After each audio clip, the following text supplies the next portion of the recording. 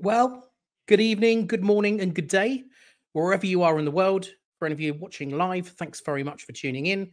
For anyone watching on repeat afterwards, again, thanks for downloading. This is the ultimate hacks for e-commerce sellers, and it's season 3 after 2 fabulously successful early episodes where we were able to divulge dozens and dozens of really useful nitty-gritty e-commerce hacks for people, individuals and businesses who are selling online. So here we are, Q3 2023. This is season 3, and we have around 22 really talented individuals on the show today. Real thought leaders in their fields who have got some very useful bits and pieces to relay to you. So here's the deal of how things are going to work.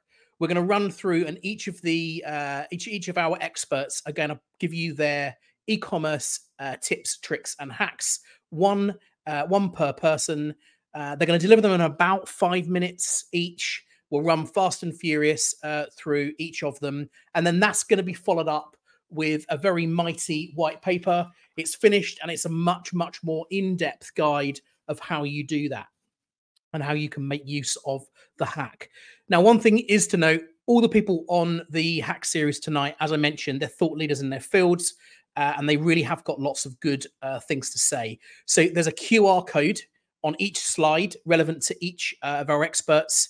That QR code will open their LinkedIn profile, and I urge you to connect with those people, make yourself some new connections tonight, and in your feed, you'll be getting some really good, valid content and really growing your connections. So please urge you, if you're an e-commerce entrepreneur, if you're running an e-commerce business, please urge you, connect to these guys. They are absolutely thought leaders in their field when it comes to running their own businesses, the businesses they're involved with, and their history within the industry.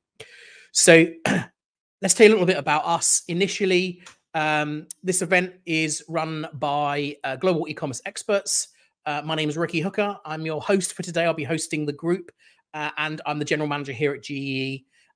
Many of you who are watching this will have already seen our content and the other hack series that we've done. We spend a lot of time creating content for the industry to help e-commerce sellers to grow internationally. Global E-commerce Experts exists just to do that, to grow e-commerce sellers into the UK and the EU. We do that by a range of services all bundled together that gives you compliance, 3PL, and then online distribution. Everything you need to get set up, tax compliance, label compliance, everything you need to bring your goods into the region, and everything you need to optimize those things going back out. So a one-stop shop to be able to grow your business to 500 million odd Europeans.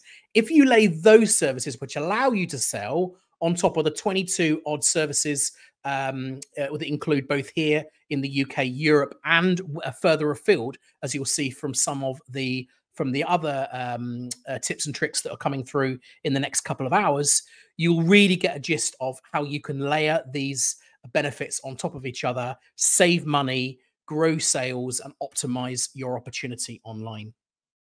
So we're going to get kicked off. Some of you may know Vincenzo. Vincenzo is a legend in his own right. I'm just going to add him into the stream now. Vincenzo, thank you for joining us. How are you? Good. I'm doing great. What about yourself? I'm very good, very good. You absolutely need to make sure you follow Vincenzo's Ecomcy channel and pick up and soak up some of the stuff that comes out. Is really very, very cool.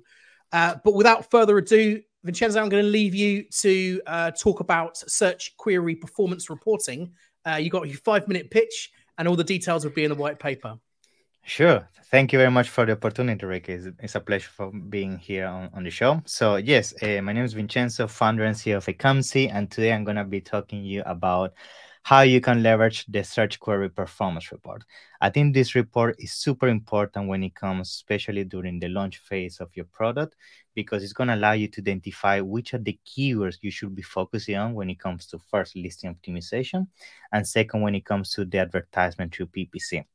So something that we do very often with the search query performance report is that we basically run the search query report on your product, and the search query report basically allows you to identify which are the keywords that have the highest search query score of course, by Amazon looking at the historical data against your product. So what you can do with this data, you can find which are the keywords that are the highest in terms of score, are the most relevant, and you need to make sure that these keywords have a basically presence on your listing.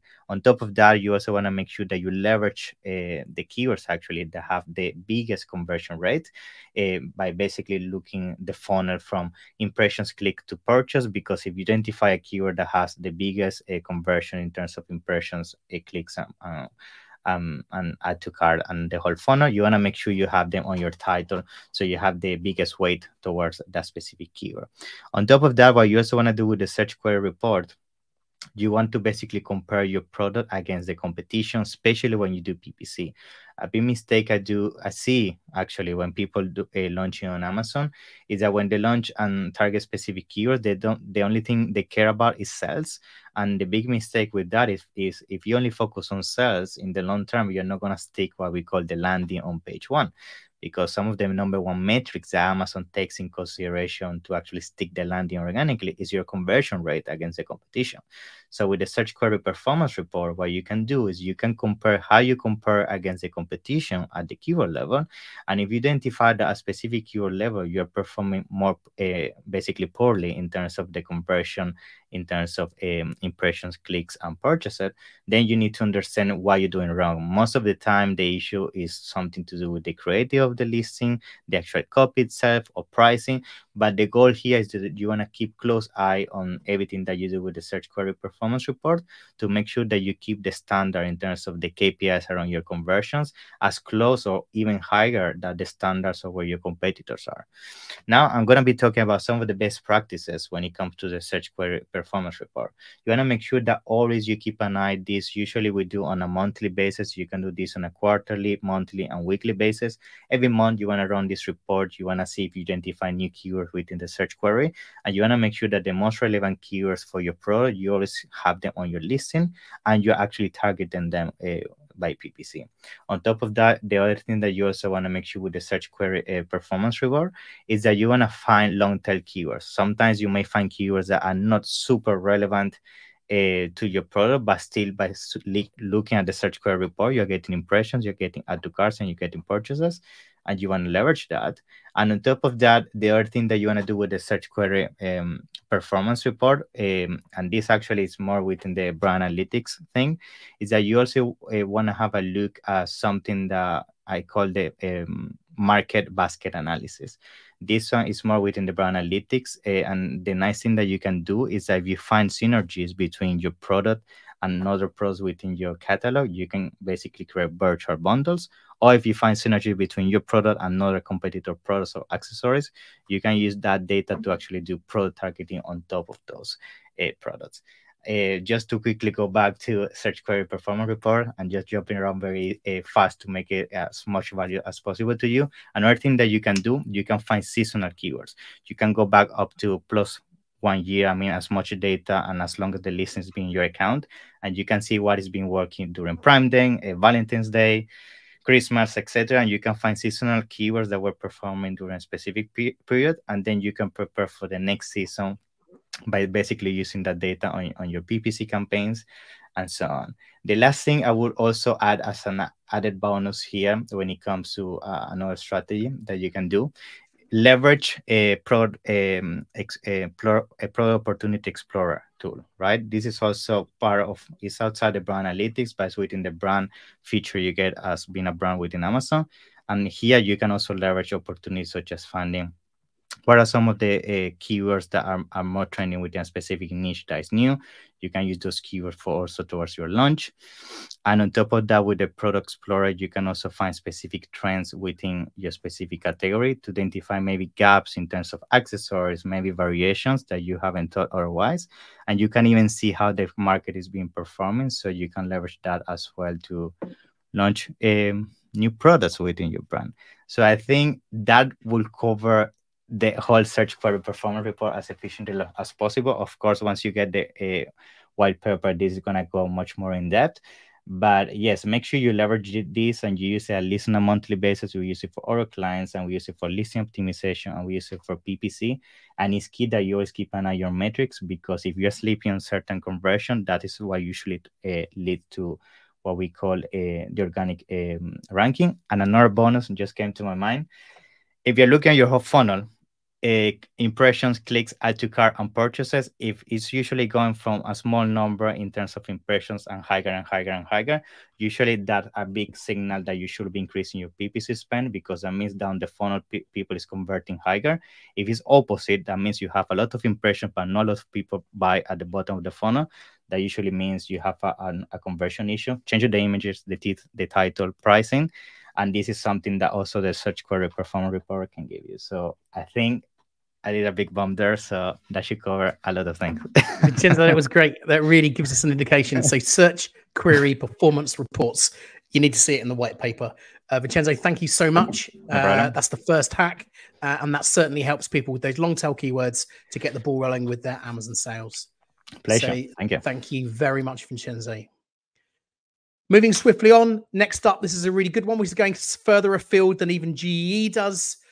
This is an additional bit of info here in terms of moving towards the Japanese market.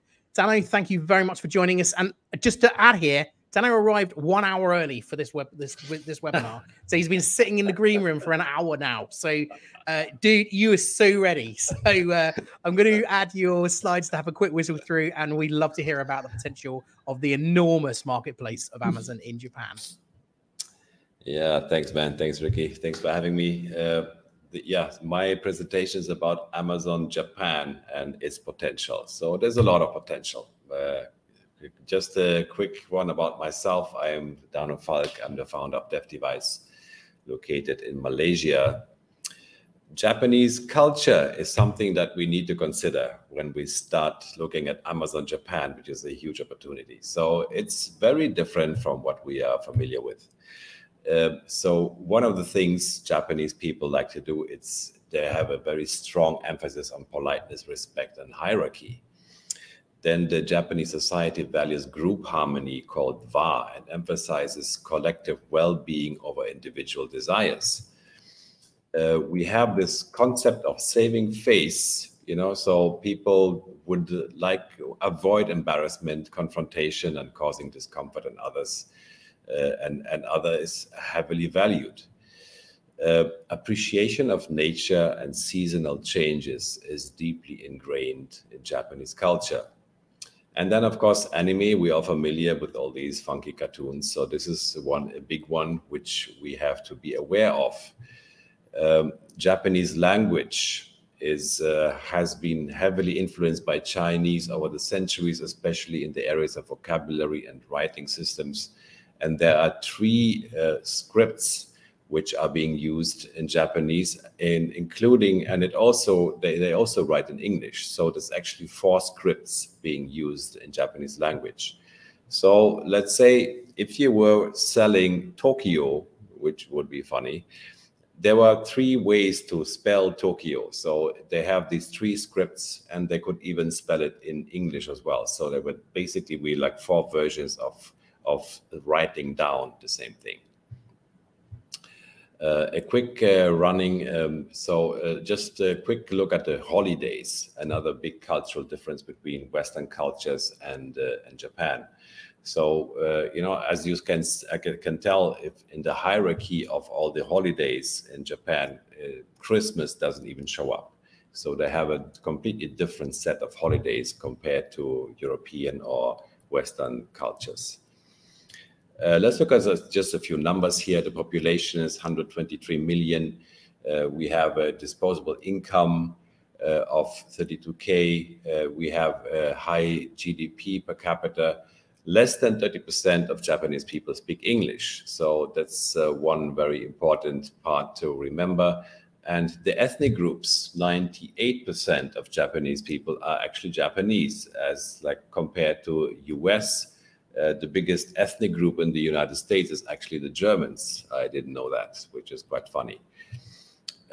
So let's look, just the final one on the culture part. E-commerce marketplaces, #1 is actually Amazon with 597 million users per month.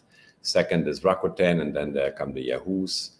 And then, so Amazon, as you can see, is the top marketplace in Japan right now. So that brings us to the opportunities that Amazon Japan opens for us. So #1 is the marketplace size. Obviously, they are like over 124 million people. It's the biggest marketplace. They have a high GDP per capita. They have a cultural affinity for online shopping. There's appreciation for Western goods, culture, and brands. So positioning yourself as a Western brand can actually be a good idea. There's proximity to China. So if you are shipping from China, your shipping cost, your shipping time will be a fraction of what you normally have when you ship to the United States or to Europe. And also, if your competitors right now that you're competing with on other marketplaces are not present yet in Japan, then there would be a big opportunity for you to be the first on this marketplace. Let's look at the challenges here. So these are some magazine covers, from Japan, and as you can see, they look very different from what we are familiar with in terms of design, in terms of language. It looks really crowded and really different from what we're used to. So when it comes to creating listings, of course, we have to kind of take all this into consideration. In terms of keyword research, the listing copy, infographics. So all these things have to kind of reflect the fact that Japanese culture is very different. There are import regulations. So a lot of categories are restricted. So we have to apply for food-related products, for cutlery, for health products, and so forth. So we have to kind of keep that in mind, that there's a kind of a process of application that we have to go through. Driving external traffic can be a bit of a challenge. So most Western brands would have their brand website, their social media presence, and they can simply, with a push of a button, we can drive like paid traffic, or we can do SEO, and we can drive external traffic to our Amazon listing.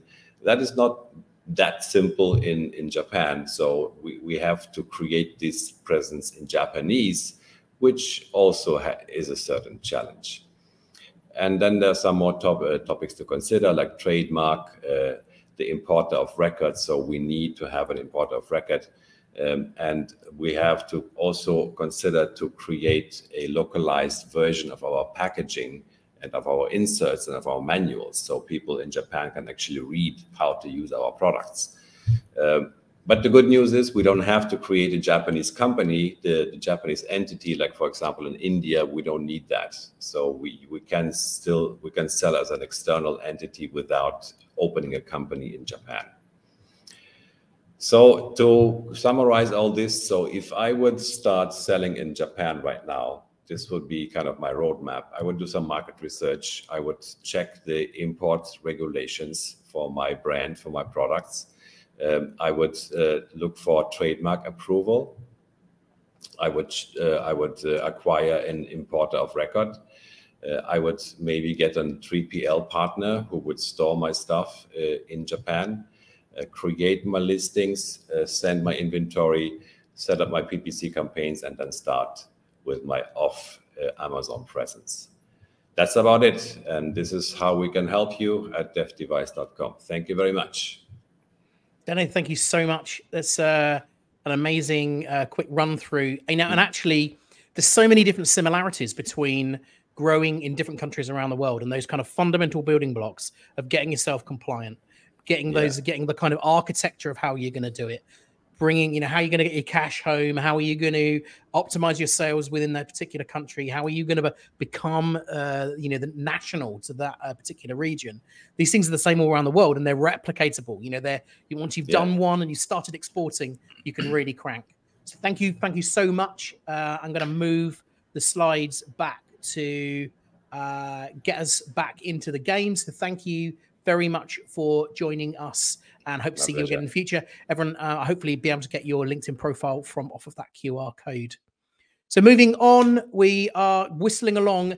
We're into tax now. So there's only one person. There's a few people, but there's only one person that I know who can make tax cool, and that is, of course, the mighty Nick. So we're going to bring in Nick Penev from HelloTax. A few words about tax. Nick, thanks so much for joining us. I love your content as well. Please, if you get yourself connected to Nick, and you can see the content that he's producing as well. So, Nick, over to you. We'd love to hear what's going down. Hey, Rick, the weather is hot, taxes are hot. You just need to know how to talk about them. So thanks for the quick interaction, guys. I hope that you're enjoying the summer. If you're somewhere cold, I hope you're having a good time. So I'm going to talk about expansion to Europe, because everybody's scared of Europe, And as I say, everybody Europe is good for pleasure and business, but of course you need to know how to expand in the e-commerce space. So I'm going to give you some tips that I'm telling everybody, when they ask me about Europe, because a lot of people don't know that actually it's kind of early. So the first and the most important thing about Europe, only 2% of Amazon sellers in the USA are also selling on Amazon Europe and all marketplaces, which means 98% of your competitors are not selling here. So if somebody tells you that it's not early, that's complete BS.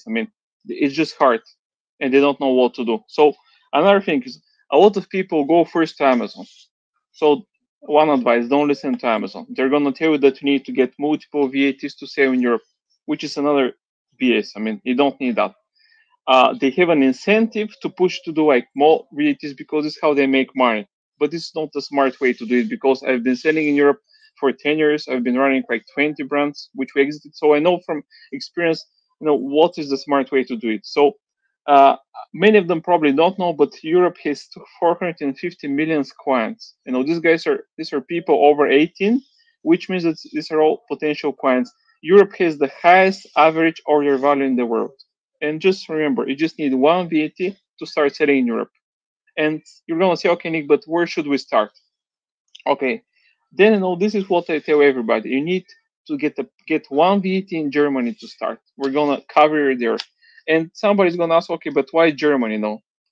Why they're my friend? Why they're? Okay, so it's really simple. Germany has few things that are very attractive in a way for you. Germany is the third biggest Amazon marketplace after USA and Japan. Dano just covered that. But like Dano said, Japan is very hard and very different. And Germany, it's kind of easier, because you have some tips that a lot of people don't know about. One of them is that Germany accepts documents in English. So if you're coming from an English-speaking country, no translations are needed. So another thing, Germany has a special tax authority which deals with US companies. So you gringos, you have a huge advantage here. Other non-US sellers, even UK companies, would need to wait longer because of that. And a lot of people don't know that. So you have an advantage now. Another thing, Germany is located in the middle of Europe. So it's an ideal dispatch point for your fulfillment from Amazon, FBA, or an FreePO that you're using for the rest of Europe and the UK. Also, another thing, Germany doesn't require fiscal representation, so it's cheaper and easier to import your stock there. And of course, you're going to say, okay, man, Nick, it sounds very easy now. I'm starting to like taxes, but of course, is that all? No, of course. There's other blockers. So there's few things that you need to consider besides the VAT. One of them is product compliance, which sometimes you need to do even before the VAT, because based on what your product is, you might need to wait longer to get the product compliance checked. Another thing is logistics. Okay, you need to move your stock to Europe. Customs, you need to import them. Translations, or even an agent's recommendation. But the thing is, here is what I have in the back. I have 100,000 plus partners. Half of them are actually located in Europe, which are part of my expansion package, and we can actually help out with everything. So when you come to me, you don't need to look anywhere else. I'm kind of a little bit global e-commerce experts. They're partners of ours, and they're actually another option that you guys can do. But the thing is, you don't need to look for anybody. We have all your questions answered, and we can actually help you out with that.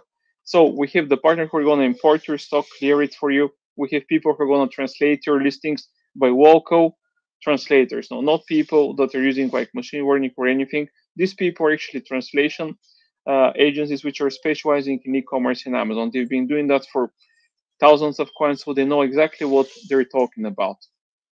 And the last, but not the least, when will be your expansion advisors about Europe from start to exit. We're not going to tell you, okay, man, go and find it yourself. If you have a question, we have an answer, and we have a partner who can help that. And just forget one thing, which is very important. Years from now, when you build your big brand in Europe, and when you're on your React, after you cash out the 8-figure exit, remember the hack series from Global Ecommerce Experts, and you can just send us a selfie from the Yacht. And I think I was even quicker than everybody, but that's the whole truth. I mean, that's what you need to know. And that's fantastic. So, I mean, I think one of the real positives that we like with working with hellotax is that, of course, we can, as global e-commerce experts, we can provide so many of those other compliance and logistics services which go alongside it. So we're really in the bones of getting yourself set up to be selling in a particular region. So, Nick, thank you so much. I'm not envious in the slightest. Where exactly are you right now? Actually, I'm on the Black Sea, and let me show you guys that I'm not joking. My desk is a bodyboard, so that's my summer setup. I just came from the beach. My wife told me, why don't you join the hack series from the beach? But it was 40 degrees. This is actually a record. Yeah, I'd have kicked you out. I'd definitely kicked you out. Definitely would have been no chance of getting any hacks on there. Nick, thank you so much. Thanks for joining us. Well, from one glamorous location to another glamorous brand, wanting to add in the fabulous Kitty. Let's move on. Kitty, thank you so much for joining us. I think you've been on nearly all of our hacks so far because you've got such cool stuff to talk about. So thank you so much for joining us. Yeah, no, I'm not envious at all of where Riki is, Nick is. So, but this is one of my favorite subjects to talk about. And if Amazon sellers and brand owners are considering eco-friendly packaging, then take note of this. So the demand for sustainable packaging is continuing to skyrocket with consumers year on year. And research shows from several sources that over 60% of consumers ages 45 and under consider sustainable packaging when they purchase a product. And 50% of consumers are willing to pay more for sustainable packaging and delivery. So if you're a brand owner considering eco-friendly and sustainable packaging, what choices do you have and where do you start? So the first I would say is to have a budget in mind. So changing to an eco-sustainable packaging doesn't mean it will cost you the earth. So if it costs you, you just need to cost this into your product, and then you need to review your project profit margins to make it work for you as well. So not all eco options are expensive. And if you use few materials, then it's going to cost you less. The next thing I would consider is choosing the material or substrates. So over 50% of US consumers rank glass, cardboard, and paper as extremely or very sustainable. But there are alternative suggestions. So I'm going to run through a couple for you as well. So first is bamboo packaging. So we've all heard of bamboo packaging. It is cheaper than you actually think, and it promotes a healthier planet. It only takes as little as 3 years for bamboo to fully mature, so there will always be an abundant supply of bamboo. Also, production costs are significantly lower because there's little to no alteration in its composition to create consumer products. The next is cellulose packaging. And this is an alternative to plastic, and it's made from natural sources like wood, cotton, and hemp. And it has moisture-resistant properties, so it's perfect for food brands if that's what you're selling. This is another one of my favorites, actually, seaweed-based packaging. And this can replace plastic mailers. And it's relatively new to the industry, so it's fairly expensive, but it degrades in compost, it dissolves in water. And much the same with green cell foam, which is a bio-based foam material made from US-grown corn. And this is perfect alternative to styrofoam. We all hate the styrofoams, the packing peanuts for shipping fragile items, and you can mold this into shape as well. The next is glassine, and that's a transparent paper packaging, which is smooth and glossy. And this is manufactured from wood pulp. and it's actually making it recyclable and biodegradable. It also has a pH neutral and acid-free consistency to it as well. And also, if you're considering using tissue paper in your products, then make sure it's recycled or acid-free. The next hack would be making it look good. And this is always our problem, is making things look great. But most people tend to think of a brown box when it's eco-friendly or sustainable. But it can look extremely boring and characterless, but tends to but trends and things have shifted actually, and there are ways of doing this. So there are huge ranges of FSC certified papers which aren't brown craft looking at all, and you can still make a difference with the choice of finishing using interesting closures, openings and features of the packaging that will help your product stand out from the competition while doing good for the environment. And the next thing is using environmentally friendly inks. And this is one of the things I've been using for over 2 decades, actually. I work with specific printers, and they were one of the pioneers to actually use soy and vegetable inks. And they are widely recognizable as environmentally friendly choice as well, and less harmful to the environment than petroleum-based inks. But the downside with soy ink is that it actually takes longer to dry. So you need to sort of consider that in your drying time and your printing time as well. Also, water-based inks is another option, which is free from harmful chemicals and it's safe, not only for the environment, but for the printer as well. My last hack is actually going the extra mile. So sometimes it's the added extra consumers buy into that you could offer the customers shipping friendly items, perhaps ship items in bulk. You can offer carbon neutral shipping by offsetting of emissions as well, sorry. Also, you could offer a returns program or a discount to your empty products and containers, and a lot of brands do that already. So that's in a nutshell, really, of how you can work with sustainable, eco-friendly packaging if that's what you're considering. But I hope that has been a good tips and hacks for you.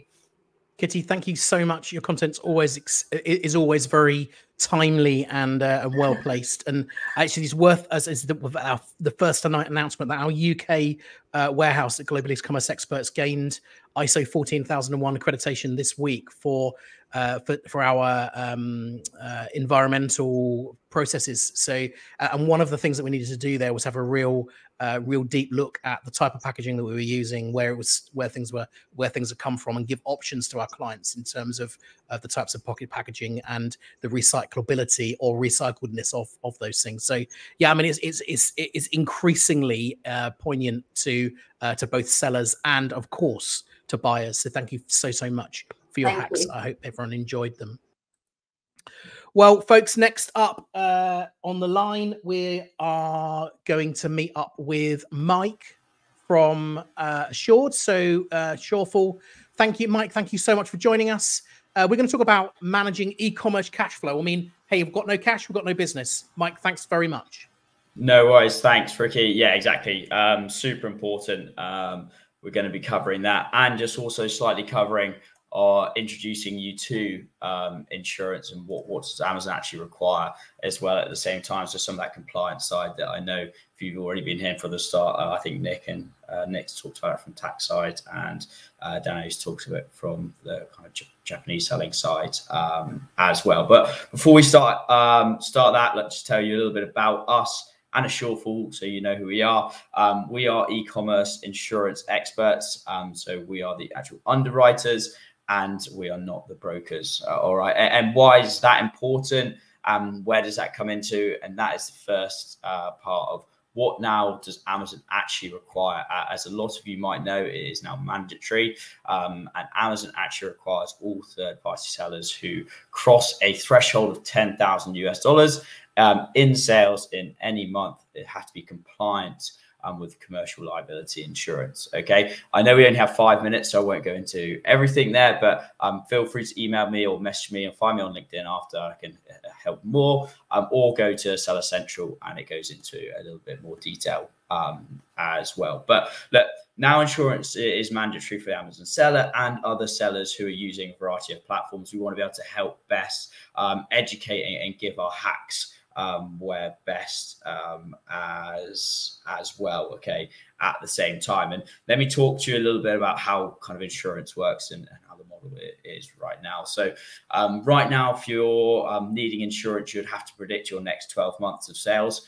And probably everyone's now laughing at me going, how do you predict your next 12 months of sales? It is near impossible predict your next 12 months of sales as well. So having to predict that is obviously extremely difficult, but that is one challenge you have to do straight away. Okay. You also then, if you say that is 10 million, okay, if you go over that in sales, obviously you're uninsured on part of that. And if you're under that, you've overpaid. Okay. You also have to pay up front. And if you don't have that funds and the cash flow, initially you're going to have to pay specific financing premiums on top as well, and also potential audit fees. Already this is huge amounts of outgoings and a stress to any e-commerce business and their cash flow. Okay. How we're different and how we're able to help in our specific hack, how to manage your cash flow with the insurance. We're actually a monthly bill pay as you sell model. Okay. And we directly connect to your seller's account. So how does it help with cash flow? Well, you only pay for what you sell. Okay. So for example, if you sold a lot this month because you've had Prime days, or you've had specific, your seasonal brand or whatever that might be, your premiums will fluctuate month by month. Okay, so there's no time wasted on financing, no time wasted on auditing as well. All right, at the same time. But also, I know some people might already be have their insurance. We're more than happy because you'll have renewals as well. We see savings of tens to hundreds of thousands for in some cases of people that we've done renewals for as well. So make sure you're kind of here to reach out. Find me on LinkedIn from the QR code that Ricky's put up, or drop me an email after as well. But hope this has helped giving you a little bit more insight on what's required on Amazon for insurance and how to manage your cash flow as well. And if anyone's got any questions, feel free to reach out. Mike, thanks so much. It's a real it's one of those things in the background that just has to be done to protect your business, isn't it? But it's having something tailored specifically to e-commerce is really novel. So thank you very much for putting the time in. Really appreciated. So we're moving on. We're moving on now. Hopefully everyone can connect with Mike, get their business protected, and stay safe when we're selling. Moving on, then we're whistling along. We're in good shape here. We have this is a spectacular profile picture. But Nata from Carbon 6 joining us now. I'm going to bring Nata in. See on screen, don't look the same as your profile picture. Not quite the same. Equally as cool, but not quite the same. Nata was another person that arrived an hour early super keen for the webinar. So Nata, thanks so much for joining us. We're going to talk about Amazon inventory. Yes. Awesome. Thank you for having me. Hi, everyone. Good to meet you if I haven't met you already. I'm a former Amazonian, used to work at Amazon, primarily focused on brand management and inventory management side of the house. I'm the co-founder of Data Driven, a company that helps brands grow on Amazon. And we recently sold to Carbon 6 earlier this year. And now I'm a kind of in-house resident Amazon expert for Carbon 6. So the hack that we're going to go over today is all about maximizing your growth potential on Amazon, and it's all tied to inventory management. Amazon supply chain is built to run as a just-in-time fulfillment model. What this means in theory is that they want to touch the product just in time to get it to the customer at the moment that they desire or buy it. How this plays out in practice is that they want to hold products for a customer no more than about 4 weeks before the customer buys the product. Just in time is currently manifested on Amazon by in the month fulfillment. So the hack for Amazon sellers is managing their Amazon inventory in line with Amazon in the month fulfillment model will actually give them a massive increase in access to growth on the Amazon platform. Amazon's largest line item in their P&L is inbounding, processing, storing, prepping, packaging, and shipping out your products to Amazon customers. And thus, when a seller manages their inventory by never being out of stock and also never having more than 4 weeks of cover of an item, then Amazon rewards this in the month fulfillment practice with increased IPI scores, more access to square footage at Amazon fulfillment centers, more fulfillment center access, more access to Amazon fulfillment centers that are closer to high demand population sets, higher likely to convert impressions on advertising, increased organic traffic, more exposure in the automation and personalization widgets where it says, we recommend for you, or customers who bought this also bought that. And better placement just physically and digitally of all your products in the Amazon store and more. The specific hack is that if you manage your inventory to always be within 2 to 4 weeks of cover with each ASIN in your active catalog, you'll be putting your chance to succeed on Amazon at the highest possible kind of starting point or foundation as you're running your business. Kind of extra credit hack is that you should probably be sending in inventory about once a week or every other week in order to maintain this 2 to 4 weeks of cover goal. There you go. Short and sweet. Well, Nader, thank you so much. I imagine there's some nice bits of software which help you to manage your inventory, is there? Absolutely, yes. Carbon6 has a wonderful suite of different tools that help you do that and other parts that intertwine with that. SoStock is a great tool to help you really deep dive your customizing your management of your inventory. Data-driven as well, has some inventory management pieces to help you maximize your growth as well. So definitely optimizing that to get to those sweet spots of inventory weeks is the key there. Exactly. Yeah. The trick with weeks of cover is you need to know how much you're going to actually sell in the future, and so you need to use some predictive modeling around seasonality and historic performance and maybe category rank shifting. And so that can be a bit daunting to do all that manually by yourself for every single one of your ASINs at all times. And so using strong software that can do that for you and kind of be that watchful eye for you is definitely a high recommendation. Fantastic. Well, the details of that will be in the white paper, and of course, if you connect with Nader, you'll be able to see where all that's coming from and connect to the team to be able to help out if you need to. Nader, thank you so much for joining us, especially on the long burn. Absolutely. That was on the long haul. You did the right job there. Thank you so much. Well, we're going to move away from software. We're going to start talking about something which is particularly topical for a lot of sellers who've had products in the market. We have produced a lot of content on GS1 barcodes, and it's something that really, well, you start off thinking, well, a barcode is a barcode. And then when you hear from Megan, you realize that actually it's not as it is. So Megan, thanks so much for joining us. Talk us about upgrading barcodes. Yeah. Thank you so much, Riki. We here at GS1 US are so excited to be back.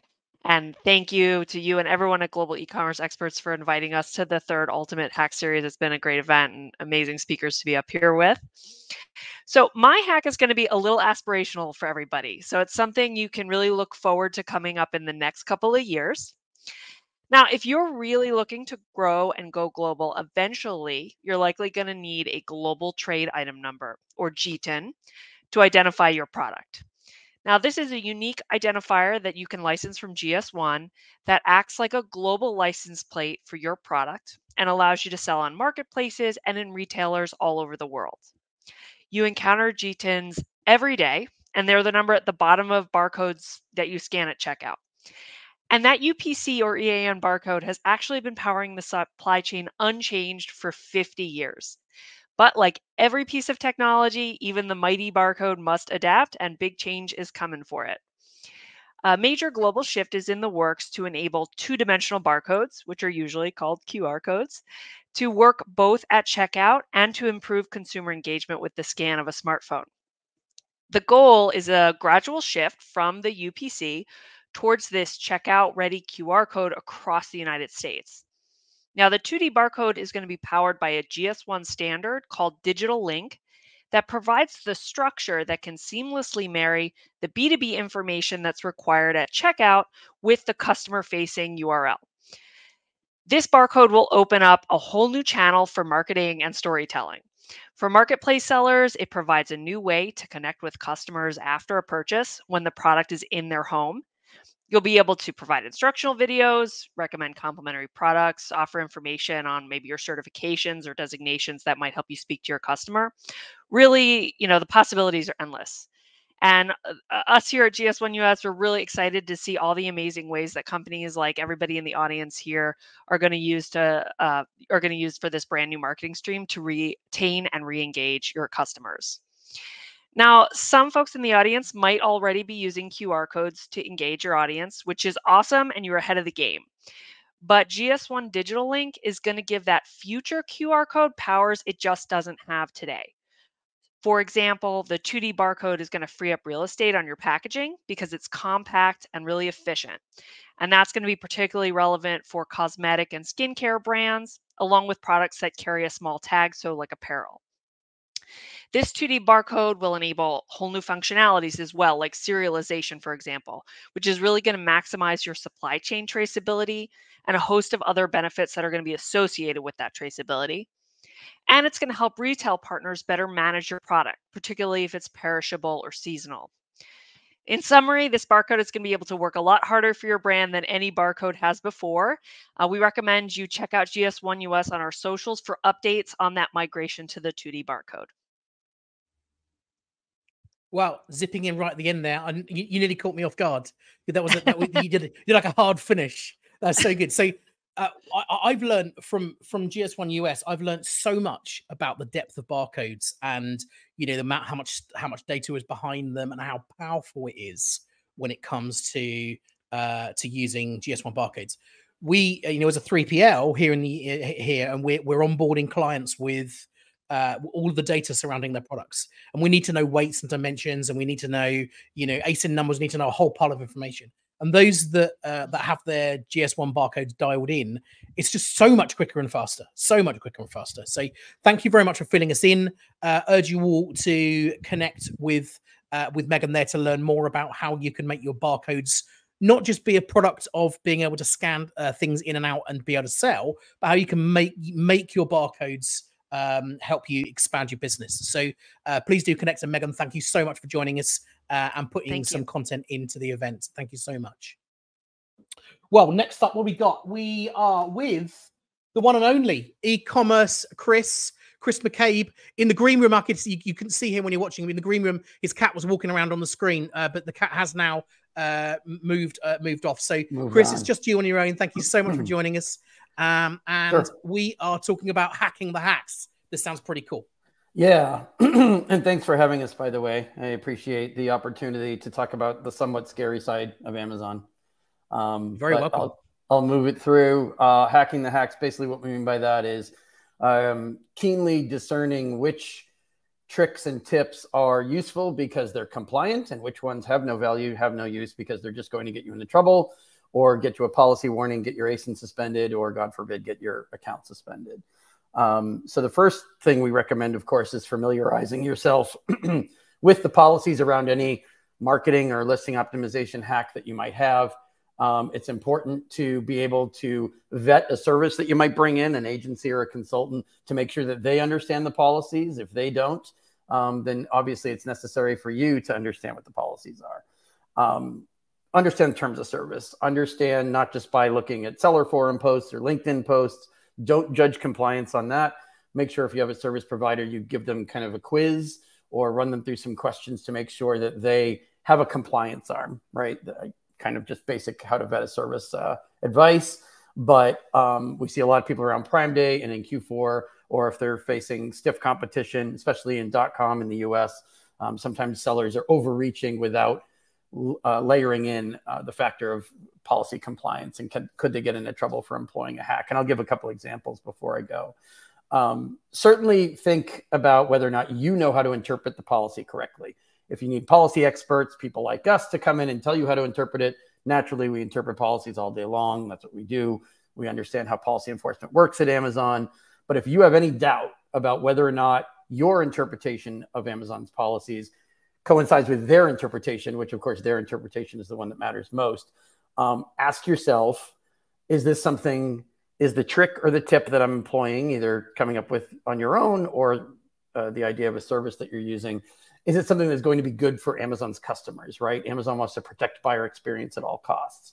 Is it something that will confuse buyers? Is it something that will misrepresent the product, right? We see listing titles, images, bullets on detail pages, sometimes putting in content that's advantageous to one seller, to you, but not to the buyer. It'll mislead or confuse them. And of course, why does Amazon care about that? Well, it's bad for Amazon if buyers are complaining about it. So also think not just is it better for consumers and buyers on Amazon, but is it something Amazon's going to be okay with? Are they going to get a lot of complaints? Are they going to have to keep reviewing your account and your listings over and over to determine if they need to send you some warnings?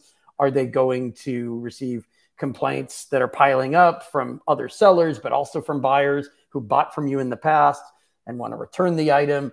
All the touch points, right? All the pain that could come from a bad order, bad comments, bad complaints. That all blows back on you, right? It hurts your account health. It could get you into trouble way beyond just one minor league warning for policy violations. They could hold it against you. You know, that can hurt your account health down the road. They could review your whole account if they see that this is a pattern of behavior, or if they think that you're just employing all these third-party services without really understanding that they understand what the policies are. I can't tell you how many times we've worked with brands or sellers who actually, the client actually knew more about the policy than the service they had employed, which is a little bit scary, but it's just something to keep in mind when you're going through this. So especially during peak sales, I mean, if you make a bad mistake right before Prime Day, obviously you're costing yourself more money than you otherwise would. So is it going to get on Amazon's nerves? Will they have more administrative headaches because you're making waves, basically? Problems for buyers mean problems for Amazon. And consider, of course, whether or not you're in this for the short term or the long term. I mean, most of our clients are really in this for the long haul. So they're worried about their account health all the time. If you're looking for a short term, you know, kind of quick score during a holiday peak, I mean, okay, there are sellers out there doing that and Amazon understands that. But is that really, you know, what your interests are long term? What if you change your mind and you're in it for the long haul? Or you want to create another brand or new listings for a different type of product in the future? Have you undermined Amazon's faith in your ability to run a business on Amazon, or your ability to understand the policies? Or are you calling seller support or account health reps and constantly asking them, well, what's the policy? Educate me, teach me. And then they say, well, have you been through Seller University? Or what's your interpretation of the policy? And you're not even sure what your interpretation of the policy is, right? That undermines their faith that you know what you're doing. The less that you demonstrate that you know what you're doing, the more afraid they are to have you as a seller on the platform. So I'll just run through a few examples. Product reviews. We're still getting people showing us product inserts that violate Amazon's policies. They're working with a marketing company or a promotional company who tells them, yeah, this is okay. As long as you're not asking for a positive review, it's okay. That's actually not true. If you have 5 stars across the top of an insert, or if you're giving products away, even if you're not asking for a positive review, if you net a cluster, if they detect a cluster set of positive reviews, a spike in reviews, basically, then they're going to look at what kind of inserts you're using, what kind of promotions you're doing, and if they violate policies or not. Also, inserts that violate policies are easy to detect by competitors who can just buy from you and send a screenshot of a non-compliant insert to Amazon. So product reviews is one example. ASIN variations. We see a lot of agencies and consultants who don't understand the variations policies themselves. Most sellers who come to us and say, can you check out our variations and see if they're compliant, assure us that they're 90% sure that the ASINs are in proper variations. And we see that they're mixing and matching between color, themes, size, different variation themes that aren't compliant. It's, again, easy for a competitor to report you for that. You could easily see listings suspended due to that kind of a mistake. And then finally, this is my favorite. I saw it posted on LinkedIn. Somebody said that you could add favorable keywords to the main image on a product detail page in order to increase and improve your sales rank. This is my favorite because we actually saw somebody from Amazon who said, I enforce these policies all the time. Don't listen to this guy. He doesn't know what he's talking about. He's going to get your listing suspended.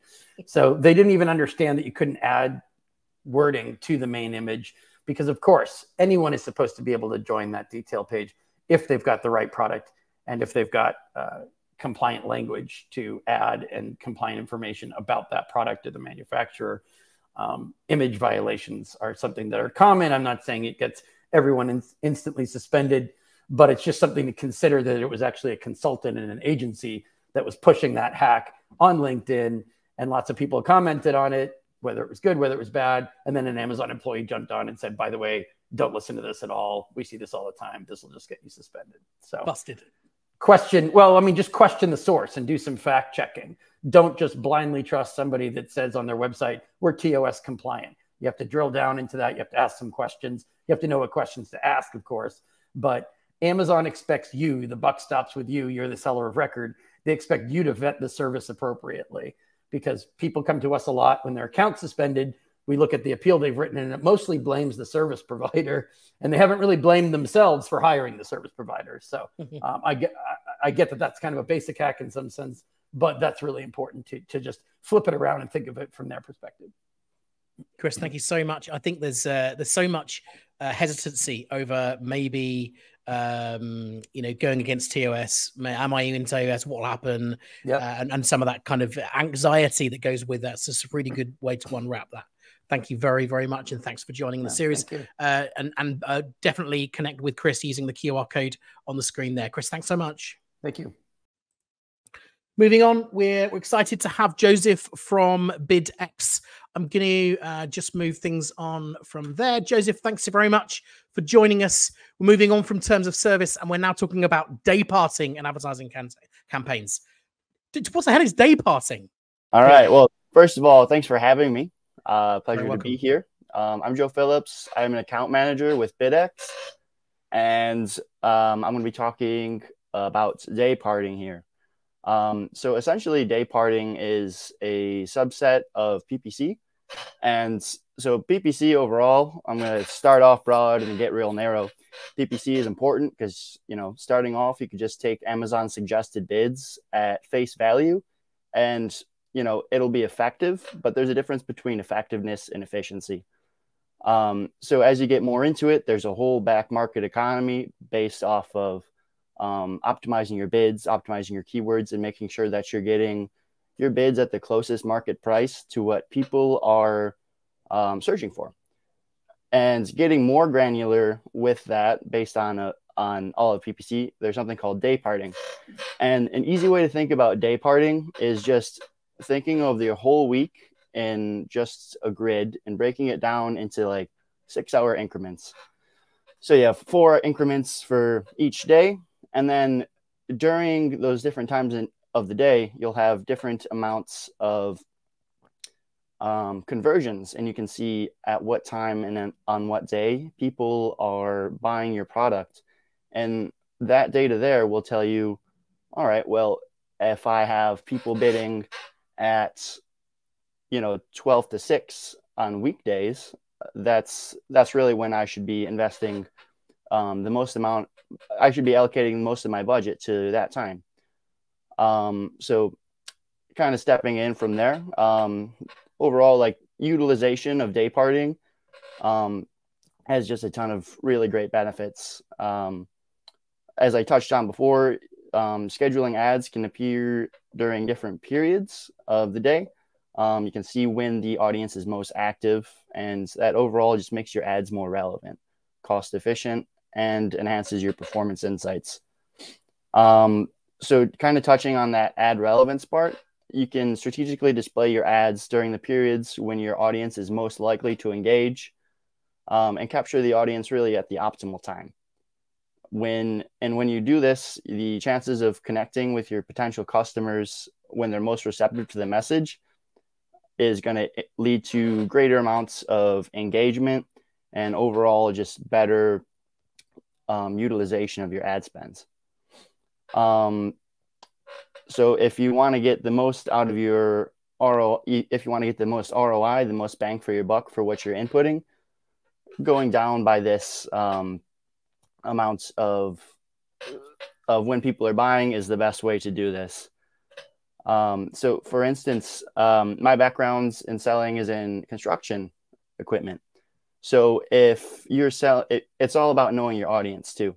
So for construction equipment, most of the time when people would be buying, if I were to be looking at my day parting schedule, I would be thinking, okay, the people that are buying are working during 12 to 6, and it's not their money. They're spending somebody else's budget, and they're spending during daytime hours. So I would want to increase my bids and my budgets during those times by 50% to make sure that I'm the most relevant ad, and to greater increase the probability of them buying my product. And then during the times like the weekends when no one's buying, maybe they're just browsing, you can decrease your bids so that you don't show up at the top for when people are not buying. So overall, day parting has a lot of really great advantages. It's just a more granular part of PPC and just a way for you to be able to get a lot more bang for your buck and make sure that when you are spending, you're spending in the right place and getting your products in front of the right people. Thanks. Joseph, thank you. Some really deep dive there into maximizing your PPC spend, and that'll work, of course, across all different marketplaces and capacity. So thank you so much. Make sure you check out the BidX offering and connect with Joseph as well to understand more about day parting. And there's lots more, of course, in the white paper coming by email afterwards that will kind of explain some of these more technical pieces. Joseph, thanks very much for joining us.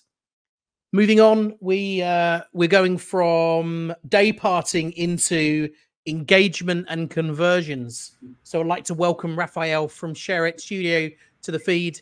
Rafael, thanks for joining us. Thanks for bearing around it. I hope you didn't get too drunk in the green room there, waiting with the rest of the guys. There's some real menacing people back there. I was sipping some water here. Just some water, no problem. So we're super keen to find out about increasing engagement and conversions. So your moment is shining. All right, guys, 5 minutes on the clock. That was a very good hack, Joseph, by the way. Very, very nice. I really liked it. Congratulations, bud. My name is Rafael. I'm the founder of Share Studio, guys. What we do at Share Studios is we create content for the Amazon platform, strictly for the Amazon platform, because we understand the user's behavior, and that's how we create the content. What type of content? Photos, videos, anything that has to do with the visual aspects, because the content is the listing. We've won awards in the past, very good awards actually. We won 3 of these. So yeah, that's a little bit about me. So we're going to talk about today about brand story. So I know we didn't have any slides. Oops, sorry. Let me just do something really here. Stage. There you go. Okay, video effects. Sorry guys. Portrait. Okay, so we're going to talk about brand story. So as you know, brand story is a part of the A+ content. Part of the A+ content. Why? Because there is brand story, and then you have what we knew before as enhanced product description, which is the bottom, right? So all this is brand story. Why is this important? Well, first of all, if you don't have this, you cannot unlock the premium A+ content, even though if you have 15 variations and you do the little hack that we have on YouTube, you can go watch it on our YouTube channel. So you need to have this. But the most important thing is because Amazon wants you not to sell products anymore. Amazon wants you to sell a brand. What does that mean? You create a brand, you create several products in Amazon, buyers go and get your brand, you build that brand loyalty, and then buyers come back into Amazon. You have to create a better shopping experience for these buyers. So you create brand awareness, and you are able to tell the story of your brand in a much better way, a much deeper way, and people can relate to you. So let's think about a quick example, Lily Anna Naturals, right? Lily Anna Naturals is a brand that was born on Amazon in 2017. Now they're on almost all major retail stores. So that's the importance of Amazon that Amazon has, is that brands are getting so popular that other people want to sell those brands. That's the power that Amazon has. Another cool thing is that here you see these modules right here. You can actually put other products there. So you're doing cross marketing for your brand, all right? And also you can incentivize people to visit your store. So remember, not just sell, right? Develop a brand. That's what Amazon's doing. That's why they're including Amazon Post. That's why you have the follow button now. They're working towards that, right? As well as Amazon Inspire. So how do we make an effective brand story? Well, we need to know the user and how the user is looking at the brand story. So as you know, people buy through Amazon, 53% actually through mobiles, right? The blue line, top line right here. This is mobile and this is desktop. So it's very important to understand the user. So if you are looking at Amazon and Amazon listing through desktop, it's easier to spot the Amazon brand story. But if you're looking through mobile, you actually just see this little piece and a little piece of the actual other modules.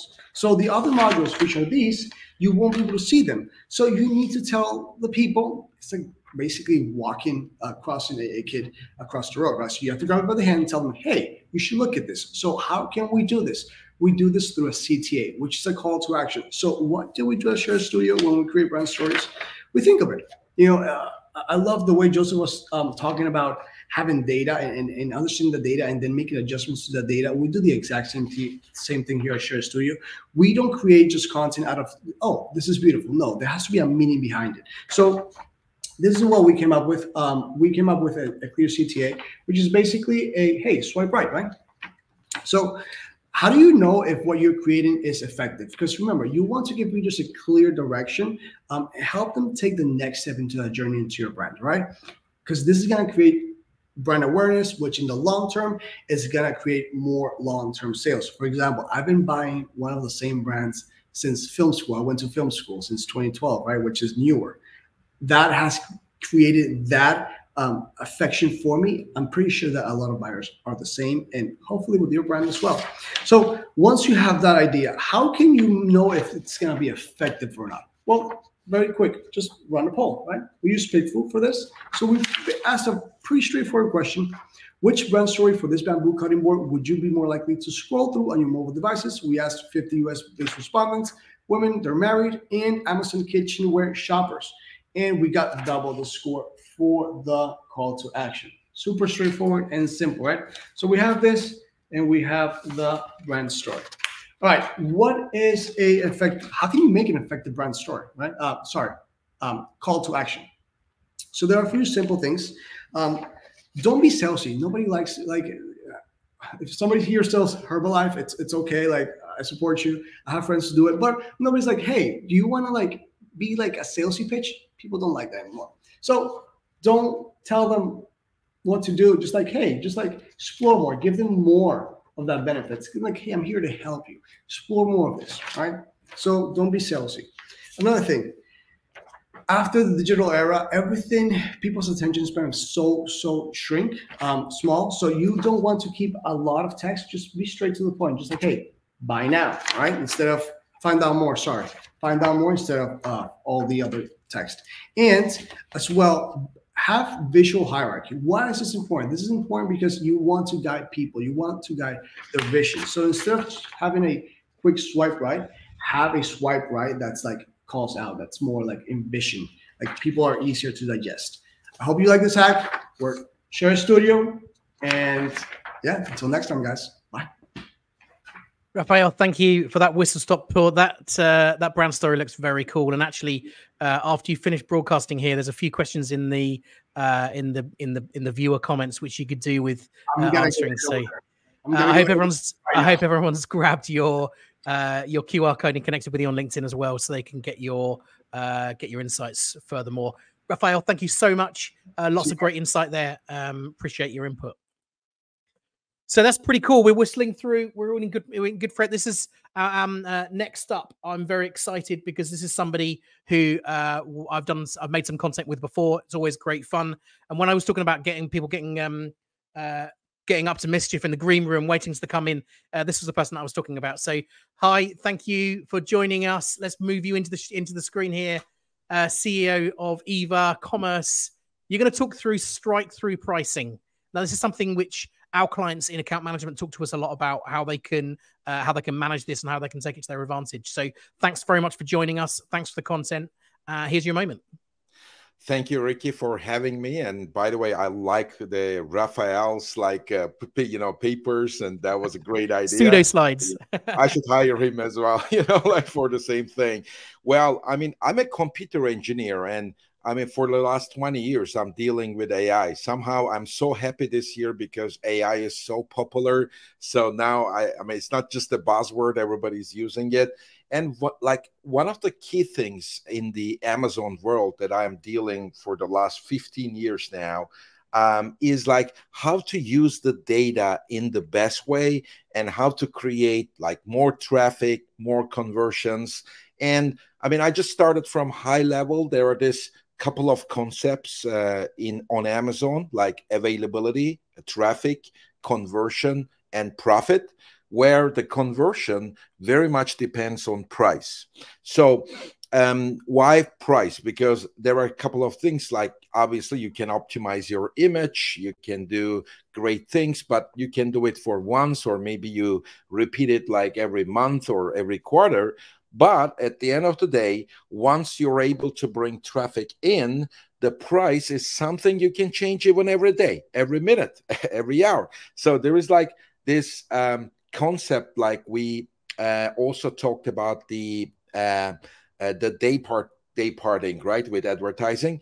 And the similar concept very much applies to pricing. So what is the best price and what is the best way to represent it? Now, we talked about dynamic pricing. I mean, Eva, that I am the CEO and co-founder of, is an integrated platform of advertising, pricing, and inventory management.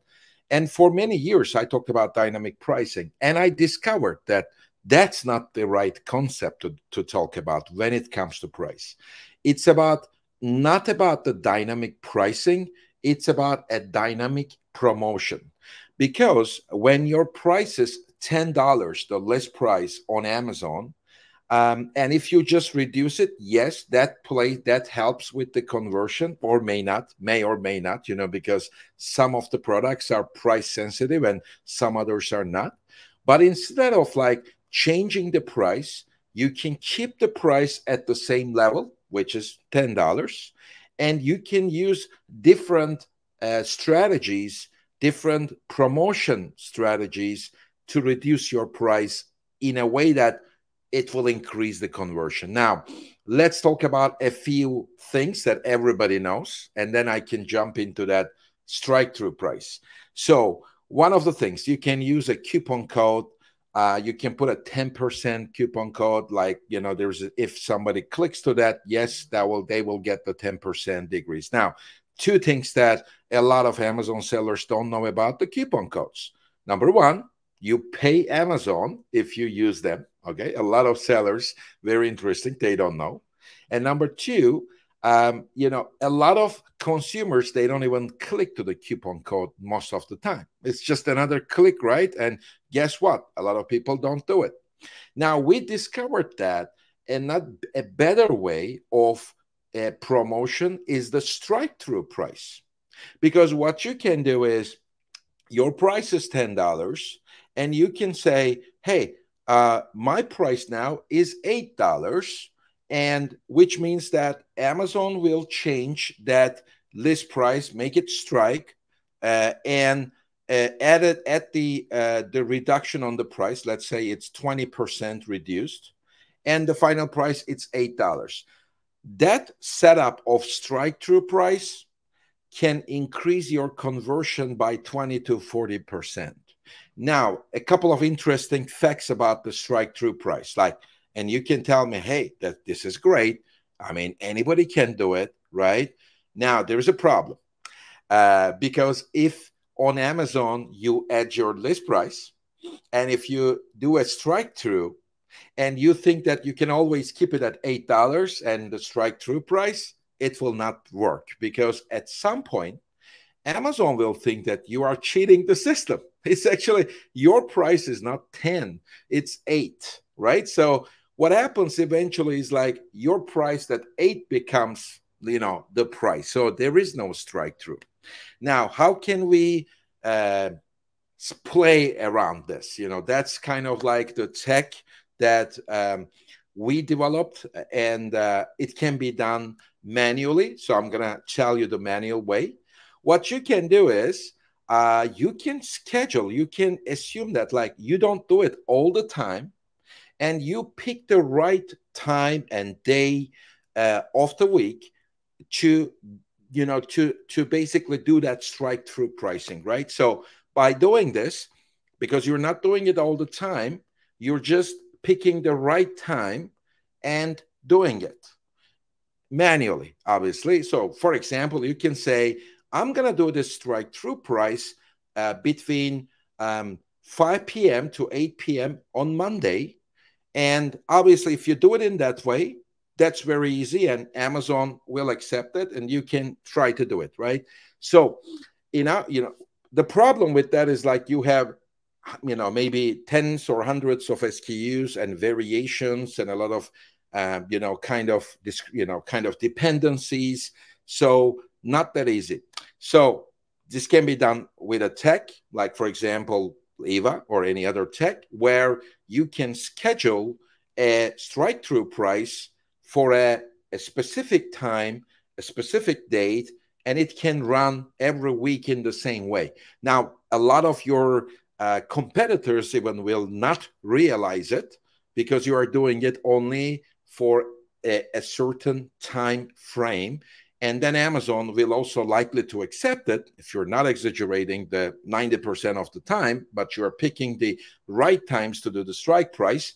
You can always have that strike-through price. Now, I'm going to also give you another nice, hint around what is the best time. So let's think about the best time. For example, the advertising companies talk about the day, the parting, like when is the best time to increase or decrease the ACOS. Obviously, now we have the Amazon marketing stream, which means that real time, you have the visibility of ACOS. So that's great. Now, at the same time, you have the conversion rate. So you need to look at two things at the same time. When is the best traffic and when is the best conversion? Because if you are able to bring these two things together and decide like, okay, what is the right time for me to do that strike-through price, you're going to get the best return, not only in terms of conversion, but also in terms of like reduced ACOS, because as your conversion increases, that will directly impact your ACOS, right? Isn't it? And why it's important, not because you want to save money. I mean, I wouldn't try to save money on that 5% ACOS. What I will do is I will even put more money into advertising because you can increase your ranking. Now, why I'm like jumping from one thing to another, but try to keep it simple, because all these things, profit, traffic, conversion, availability, they're all integrated. They're all dependent to each other. And that's also something very important as well. Last thing, for example, if you are in the beauty space, we have data from almost 3,000 brands on beauty. Based on that data, Thursdays, 5 p.m. to 8 a.m., 8 p.m. Thursday, 5 p.m. to 8 p.m. is the best time people go on Amazon to buy beauty products, because weekend is coming. Kind of an easy thing. You don't need to sometimes look at the data. You can always ask me for any other category and the best conversion rates for your products, but that's the time. Use the strike-through price and get a much better conversion rate and kind of like increase your rankings faster. Hi, so the best tip, the best hack of the entire series so far has been that I know to freeze my credit card on a Thursday evening when my wife is sitting with the iPad. That's making online purchases. So this is pretty cool. That's the best hack. This could save me a fortune. This is amazing. Thank you so much. These are some real. This is like, it's like a massive dinner party of industry experts. So I really hope that you're enjoying the content, and thank you so much, Hi, for joining us on this time, and we'll no doubt we'll create some content again in the future. So thank you so much. Let's take a look. So next up we have John from First North Marketing. First North. This is pretty cool because we haven't actually, we've got 1 hour and 20 minutes into Hack Series 3 and I haven't used the two letters A or I yet. So here we are. All right. We're on like Hack 12 and we're in here. So we're getting deep down and dirty with some AI. Tell us about AI and how we can make it work for us on Amazon.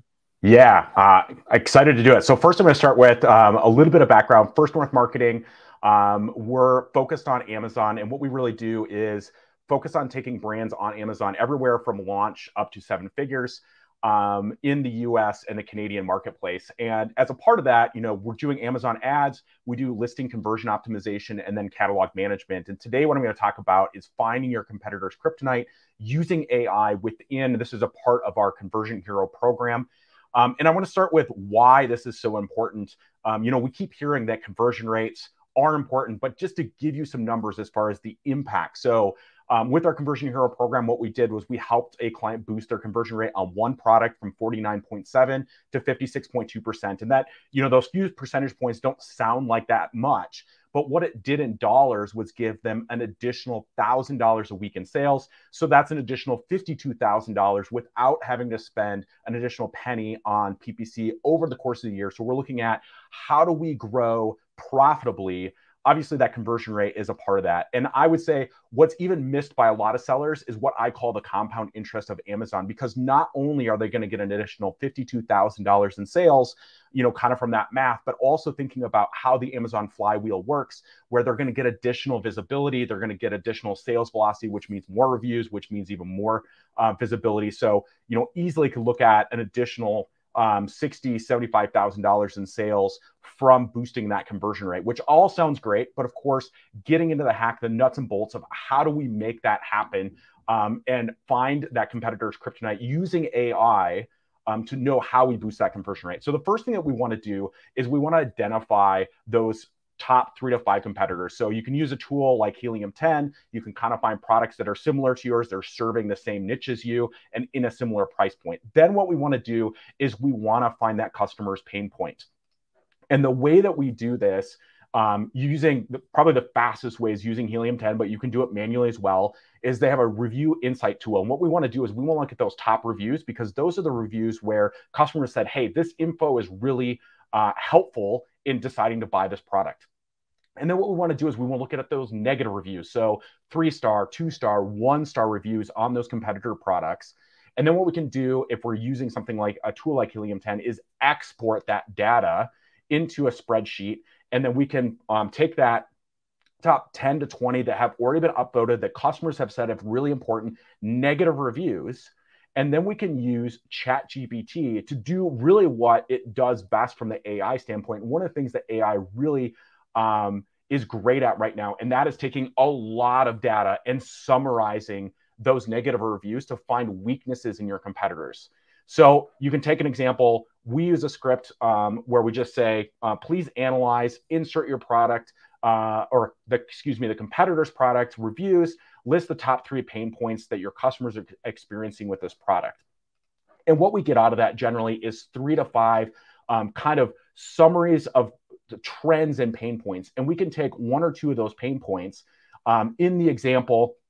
For example, we were working with super greens, and one of the pain points was people said, hey, there's a lot of filler in this competitor where they're not getting all the nutritional benefits that they were hoping for because the formula changed, those types of things. So what we could do was identify where there was a weakness in the competitor's product. We were working with a client that they had a product that didn't have any of those fillers. So then what we could do is once we pinpointed that lead benefit, where we found what customers were cared about, then we could think about how do we test that lead benefit.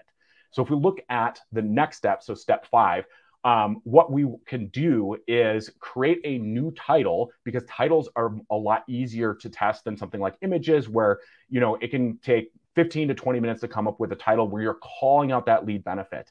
And then what we like to do is make sure that that's in the first 80 characters, so that way it gets seen on mobile, and test out that lead benefit. And that's our next step, is we're looking at manage my experiments and testing that new title to see if it boosts our conversion rate, and to find a lead benefit where we're going to get that boost in conversion rate.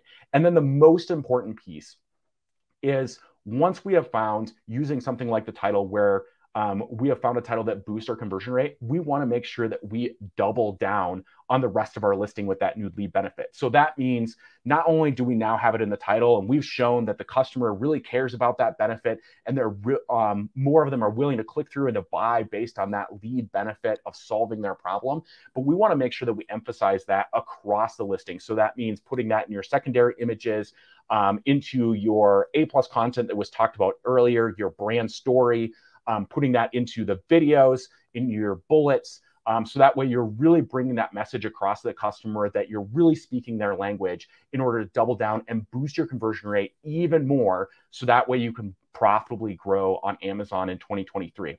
If you want kind of the specifics on the scripts or the prompts that we use, feel free to connect with me on LinkedIn. I'm happy to provide those there, along with other resources as a part of our Conversion Hero system, because I think this is one of the biggest kind of missed opportunities in 2023 is the nuts and bolts of how you increase conversion rate for profitable growth on Amazon.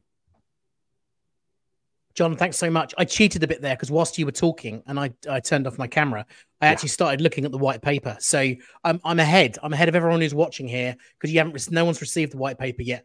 But those, as we're, beginning to, since what was it? November, December 2022 we're beginning to kind of start to feel comfy with ChatGPT in our businesses and in our lives. Understanding the scope of what we can do with it in a positive way is, there's loads of things that can be negative, but this is one that's super positive. So, John, thank you so much, for joining us. Thank you so much for giving us that info. Really meaningful benefit there to growing your business. Thank you so much. Thanks so much for having me. I'll leave John's LinkedIn QR code there on the screen there, George. Just pull things together because next up, actually, we're going straight into another very cool one because we're going into virtual bundles. Someone's actually talked about virtual bundles already. So as if by magic, I'm going to bring in Ben from Seller Candy. Ben, I don't know whether you were in the green room when we were talking about virtual bundles, but we weren't going into the detail that you will. So this is very cool. Thank you so much for joining us. Okay, sounds good. Yeah, no, I missed that. Well, I can't, I feel like now that AI is out of the way, maybe I should just go back to the old shiny object syndrome and just talk about cryptocurrency or something else. Yeah, exactly. So, spreadsheets. Yeah, exactly. No, I'm just messing around. But thanks so much for having me, guys. I really appreciate it. I've actually was not in the green room because I was watching this for the last 45 or so minutes. I started as an Amazon seller and I still sell a little bit with now KDP and some other stuff. So I get a lot of value just from being here and watching this. But today I lead the partnerships team here at Seller Candy.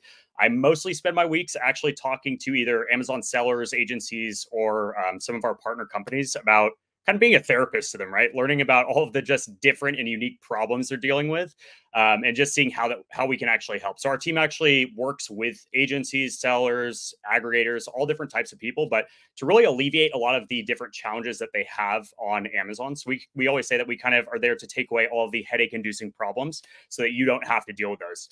But today, since I want to take a break from being the therapist, I wanted to take a little pivot and kind of talk about one of the other big things that's discussed or our clients submit tickets and ask us to work on, which is listings. Now, we help with all things across the gambit. We do a lot with flat files and delete relists and all that kind of stuff.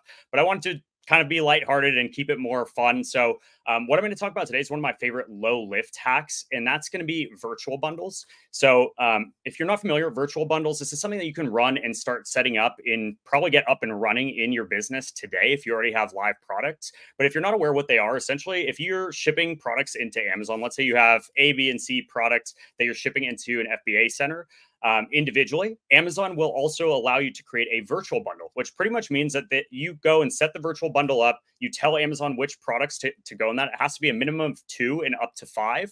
And then Amazon, when an order comes in, so it'll create a unique listing. And when an order comes in, Amazon's actually going to go pick pack those 2, 3, 4 products and put them in one box and ship them out to your customer. So the customer just gets the products all together as if they got a true bundle.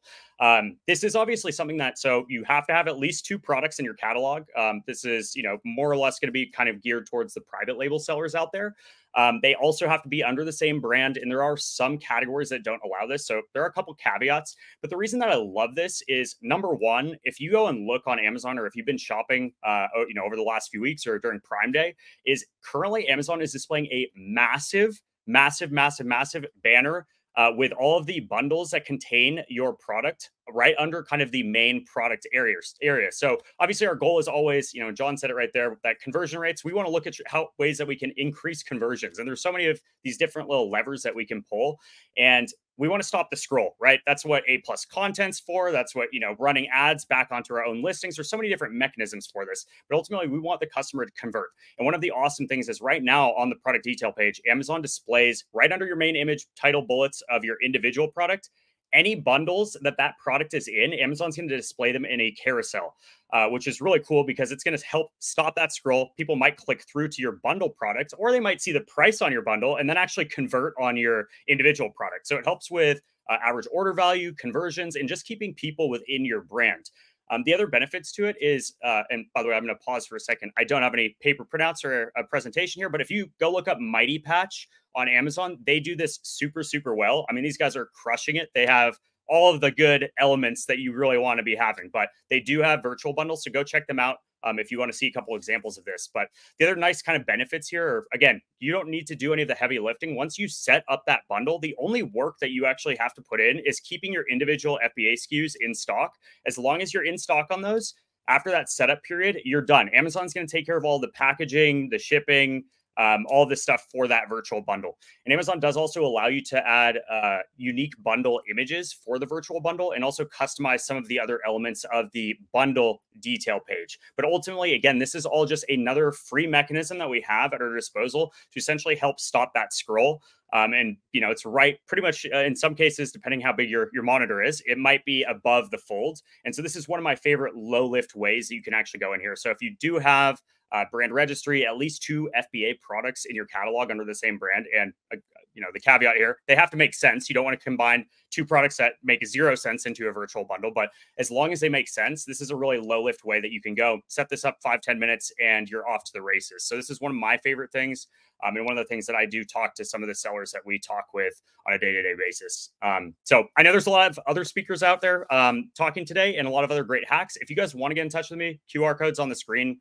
To my LinkedIn. So feel free to reach out, drop me a message there, or you guys can head over to sellercandy.com. Obviously, I only touched on really virtual bundles, but we help with pretty much any of the annoying stuff that you're dealing with. Account suspensions, dealing with flat files. We always like to say, we're going to try to help you never talk to seller support again. So reach out. I'd love to connect with you, talk to you, hear about your business, your pain, all of that stuff. So thanks again. Well, thanks, Ben. That's very cool. I would like to note, just so that everyone knows I don't get too busted, Amazon are now in the green room for their hack at the end here. So they're listening to you. Well, we'll look forward to hearing from them. I'm glad I just got mine out of the way. Hopefully they exactly that. So mine was so much. I think compliant, I think. That was totally TOS compliant. We were and we've totally attacked the whole TOS thing earlier. So that's pretty cool. Thank you so much. I think these virtual bundles really give an additional set of opportunities from same ASINs, the same SKUs, and especially when you're selling abroad, when you don't want to bring perhaps your whole catalog with you, you don't want to bring your whole your whole set of SKUs and ASINs. Virtual bundles and bundling gives us so much more opportunity to take advantage of. So Ben, thank you so much for joining us. Appreciate the hacks, and your information will be in the white paper afterwards. There were some comments for you, so you want to head over to the comment section. There was somebody there who was eager to get in touch with you. So thanks so much. Well, we're whistling through. It's all going pretty well. I'm very pleased to introduce our next guest. Omar from Margin Business is going to talk to us about our connection with between our customer and products. So I mean, going really deep into the product and direct connections really kind of comes away from the more kind of technological side of optimizing a sale. So Omar, thanks so much for joining us. Appreciate you coming on and putting some content in. Tell us about direct connections. Okay, thank you so much. Thank you. Thanks for first of all for having me, Riki, and me as well. The same. I was quite a while already in the back listening to all the hacks because I need to learn as well. So is everybody who is here. Who is everybody who's listening. So I'm really happy to hear all these good hacks. Maybe I can as well myself. You know, some of them maybe I didn't know yet, so I can really apply them as well to myself. So today, I will be talking about establishing a direct connection between customer and your product. And why am I talking about this is because it's been 10 years. Margin Business actually is looking into this. So we began with translation and moved into localization and added then optimization keywords and all of this. So just a little background. Why am I always talking about these type of subjects, which includes as well, you know, to know your customer and actually to understand who you are selling to. So yeah, let's start. I have a few points, a few hacks, let's say it this way. So first of all, the most important thing is that we found out is that, I mean, everyone knows that. Some maybe not knowing, but it's understanding your customer avatar. So there is sellers, for example, who just go out there and just start selling, and then they ask themselves why I'm not selling. And one of the reasons is why they're not selling is they didn't do enough research, the research demographics and preferences. So they didn't identify the cultural nuances and language preferences. I don't talk about language like language in terms of language, it's linguistic. I'm talking about really to speak to the marketing side of things. So to understand who actually you're going to speak to, first of all, in the language, obviously, in foreign markets, and then as well in the language of the customer, because there are some customers who wants to be talk in a formal form, be talked to in a formal form, depending on your product, actually, what you're selling. So these are the super important points. I mean, there is a few points, but I'm trying to make it really fast. So as well, the impact of language and culture. So I mentioned this already before. So how language influences the purchasing decisions. So you talk with the customer in their language, you understand what they want. Obviously, you did the big research before. Like they already said before, you don't bring your whole catalog into the new market. You really tailor down everything and maybe give them 4 products, see what works, see what's not working. I mean, you do your research, and then if it works, you bring more and more and more products inside. You checking everything really, really deeply in order to increase your sales in the markets you're going to. So I have as well some of the localization strategies for the Amazon listings. I mean, you know this already. I want to go a little bit deeper. So the localization of product titles and description. This one we know, but not everyone can do that because there is languages where you need to have native speakers actually who do the keyword research and who do the writing and who understands the product, who have researched the product. So all of these things Margin Business is doing. And I mean, you can do it yourself. You can do the work yourself. So we can do it even better in that way. So use as well region-specific images and graphics. So if you sell from the US, if you go from the US into European Union, into the UAE, or into Saudi Arabia, you will have to adapt your pictures.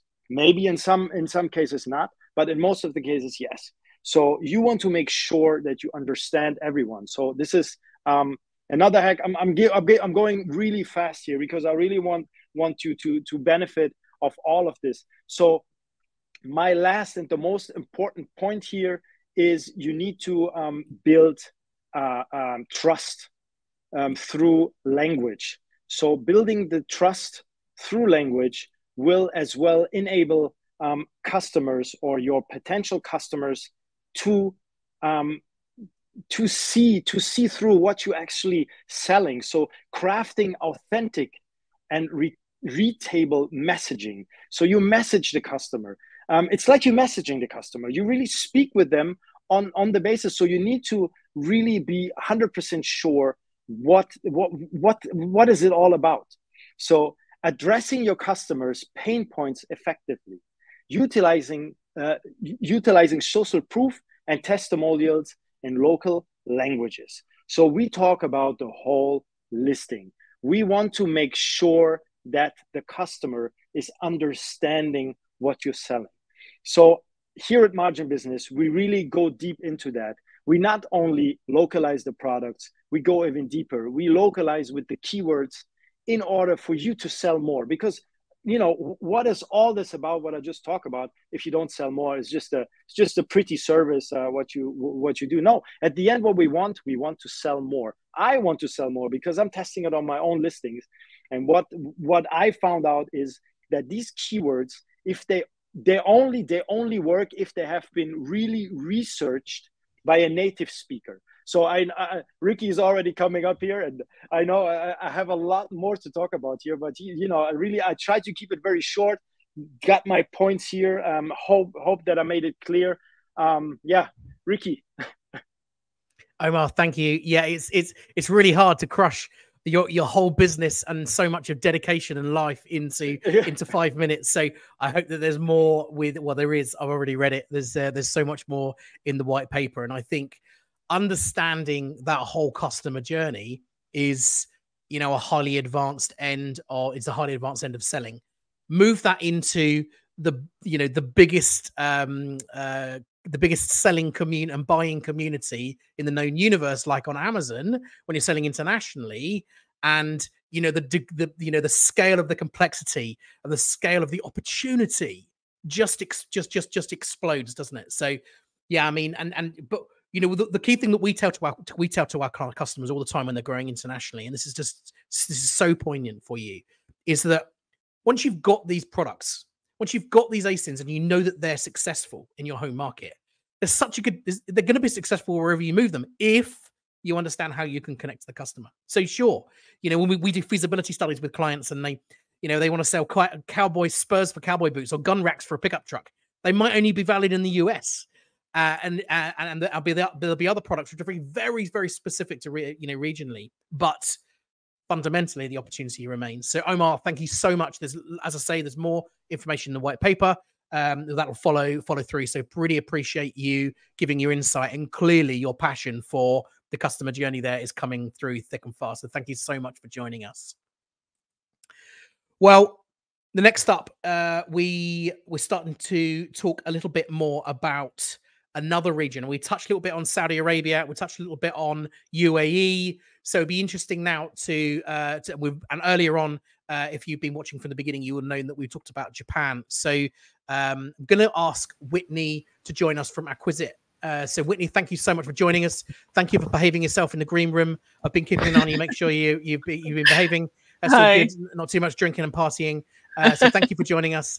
And let me just move the slide on there. Thank you for having me. Yeah, let's talk about non-local agencies, because this is very topical. You can get it so wrong if you're not at home, can't you? Yeah, absolutely. Actually, from past experience, I noticed that a lot of Amazon agencies that are not necessarily local tend to use a one-size-fits-all kind of approach when it's time for them to support their client, like move to other countries. So that's something that could work, actually, if you are trying to, say, for example, you're a European country. Yeah, you're trying to expand to another European country. I would say the principle of it would be more or less similar. But when it's time for you to go to a completely different region, let's just talk about, I don't know, like Asia or the Gulf, then this is when you need to make sure that you actually cater to the specifics of that specific area. So today, the hack that I want to share is more of a 3-layered hack.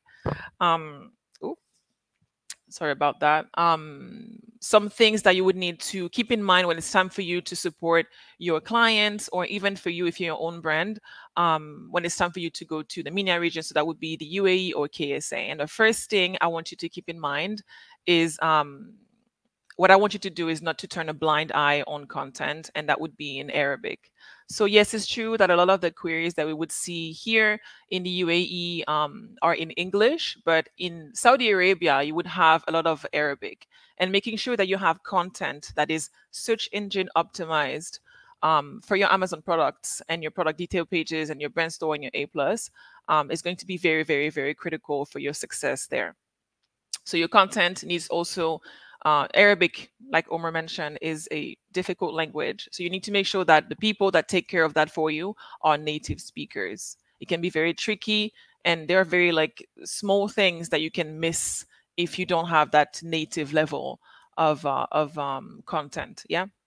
And of course, you should also expect your keywords to be popping up like in Arabic, because it's a country where you have 2 languages. Yes, Arabic is the first language, of course, but you have a lot of queries in English. So making sure that you have both languages as, I would say, a default setting is going to be very critical to your success when it's time for you to go there.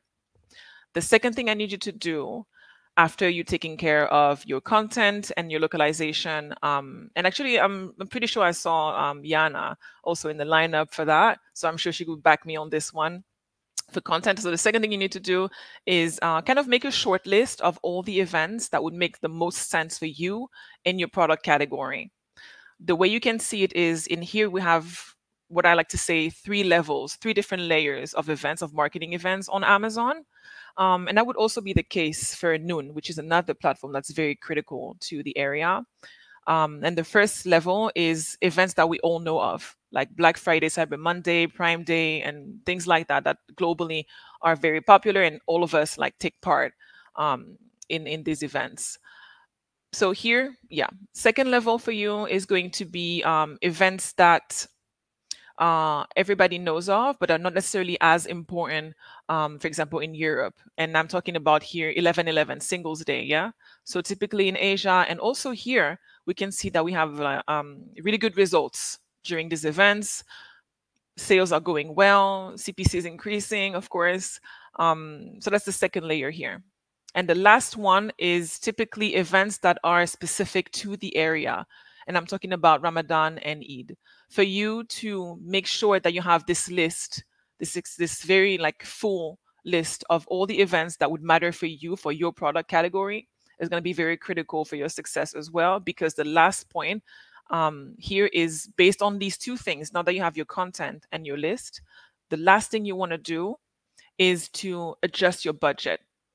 You do not want to go into a market without knowing that there's an extra event, or there's Ramadan and Eid and many other events throughout the year, and you falling short on your budget.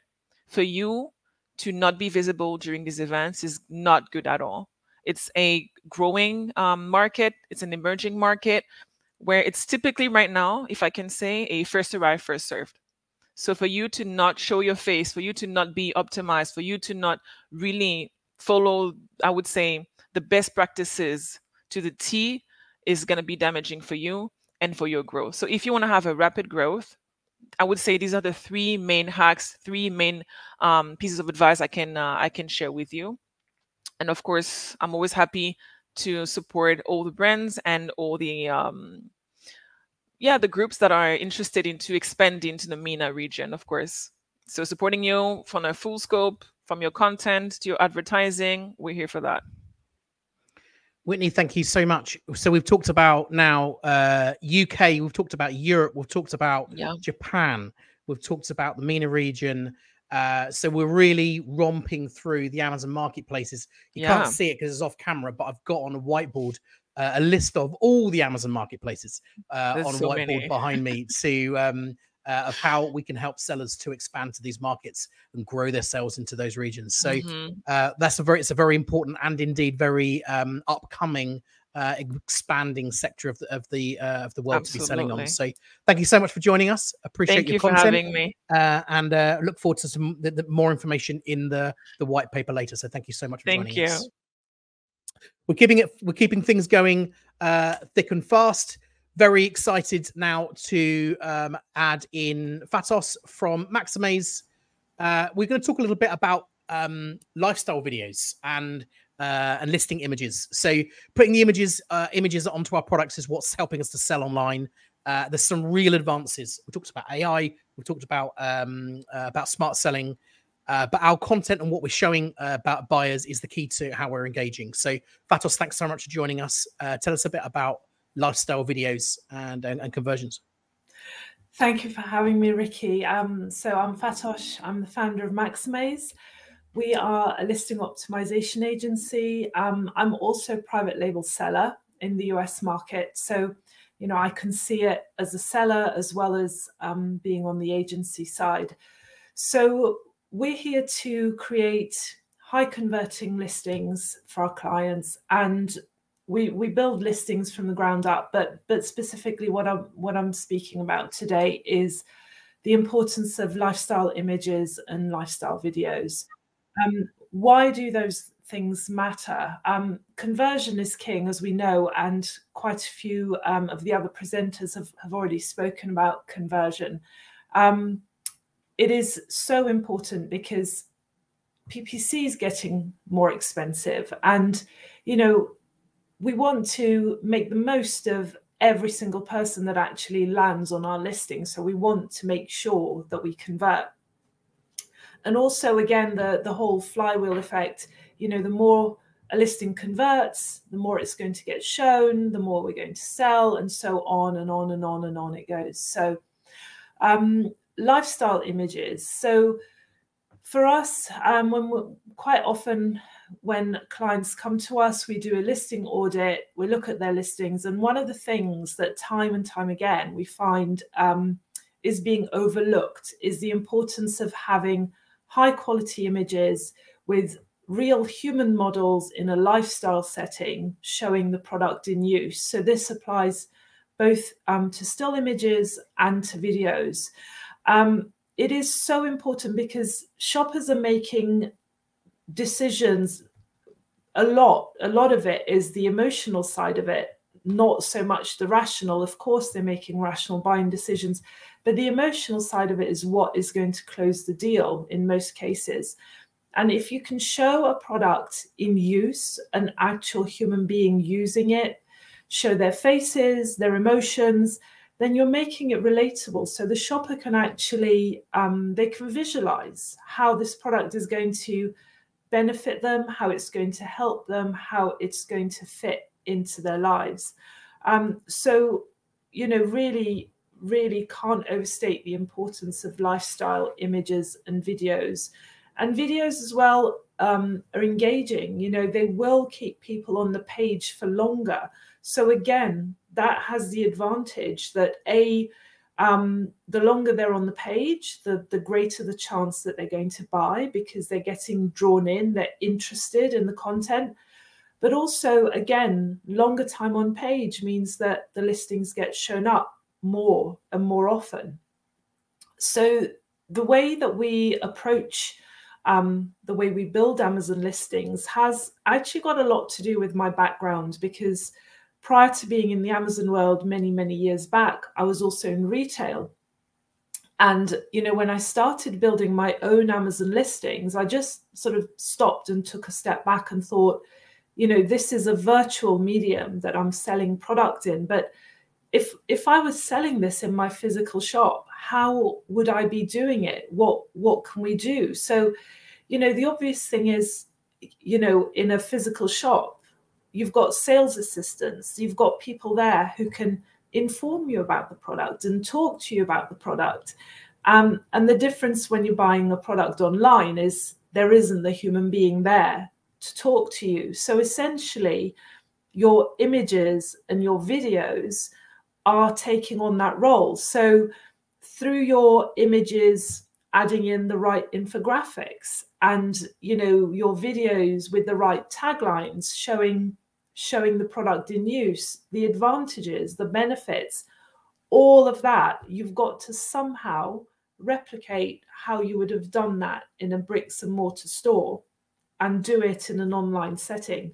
So this is essentially, you know, where I think a lot of our strength comes in, and a lot of feedback that we get from our clients that say, you know, wow, this is just, it's been a game changer. It's really transformed our business.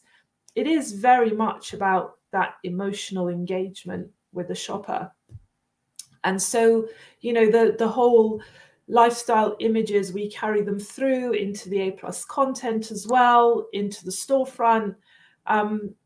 Like I said, I can't overstate the importance of having real human beings showing the product in use in a real lifestyle setting. Fatos, thank you so much. I don't know how many of you here and how many watching were able to see the Hack Series 2. In Hack Series 2, we had a hack from, and I'm saying this because I was joking earlier on about with the fact that we hadn't talked about AI, which was creating live video and photo content using AI to describe, can you put me a blonde 10-year-old child holding my product sitting on a beach or something like that, and creating that kind of very vivid live content by using AI and machine learning. So there's lots of ways of creating what you're suggesting there. So there's you know, it doesn't need to be a really expensive or time-consuming way of presenting your ASINs. So thank you so much for your points there, and thank you so much for the content which will help sellers to reflect a little bit on the types of photos and the types of content that they're putting out from their products, especially when we then lay that over and above, international sales and selling into new markets on top of that, and you know the deeper end of optimizing your photos and lifestyle for particular regions. I think it was mentioned just previously about how Whitney mentioned that in Saudi Arabia, for instance, you might have completely different photos than you would do elsewhere. So, Fatos, thanks very much. More content, of course, in your white paper and a QR code there to connect online. So, going to move the show on. I'm whistling around the cocktail party here, guys. This is just like it's like a massive pot of industry experts. I can't wait to move from one place to the other. So forgive me if I'm seeing anybody off too fast, but I'm just so excited to move on to the next place. And that next place is with Maeve from Penny Black. So Maeve, thank you so much for joining us. Hello. Put you in here. And we're going to talk about, we're going to continue along this talk about the customer journey and customer loyalty in particular.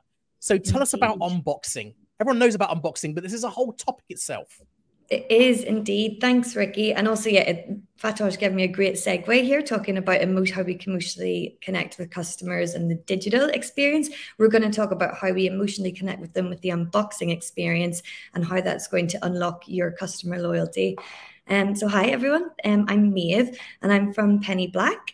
At Penny Black, we use unboxing moments to enable brands to create highly personalized marketing campaigns that drive customer loyalty.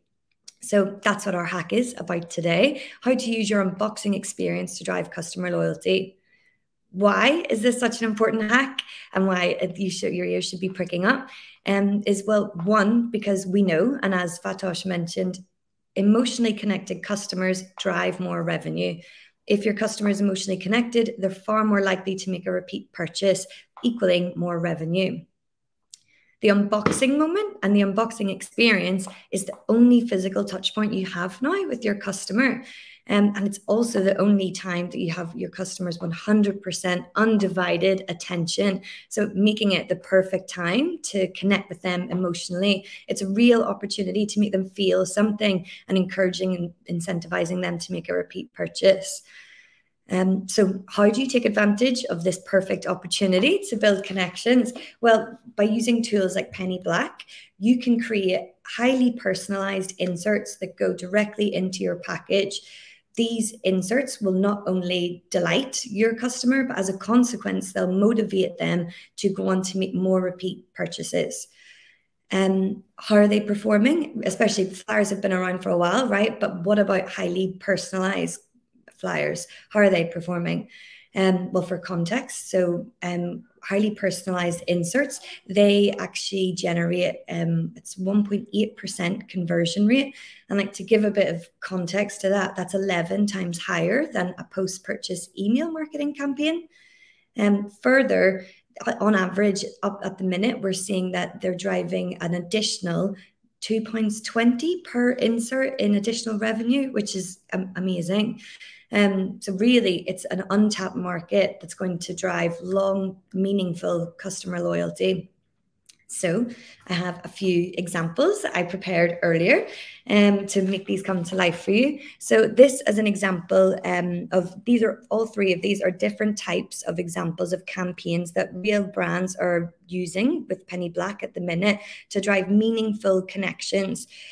One of them, for example, here is with Paul Valentine. They are a jewelry brand, and their personalized insert offers new customers an exclusive discount only for new customers.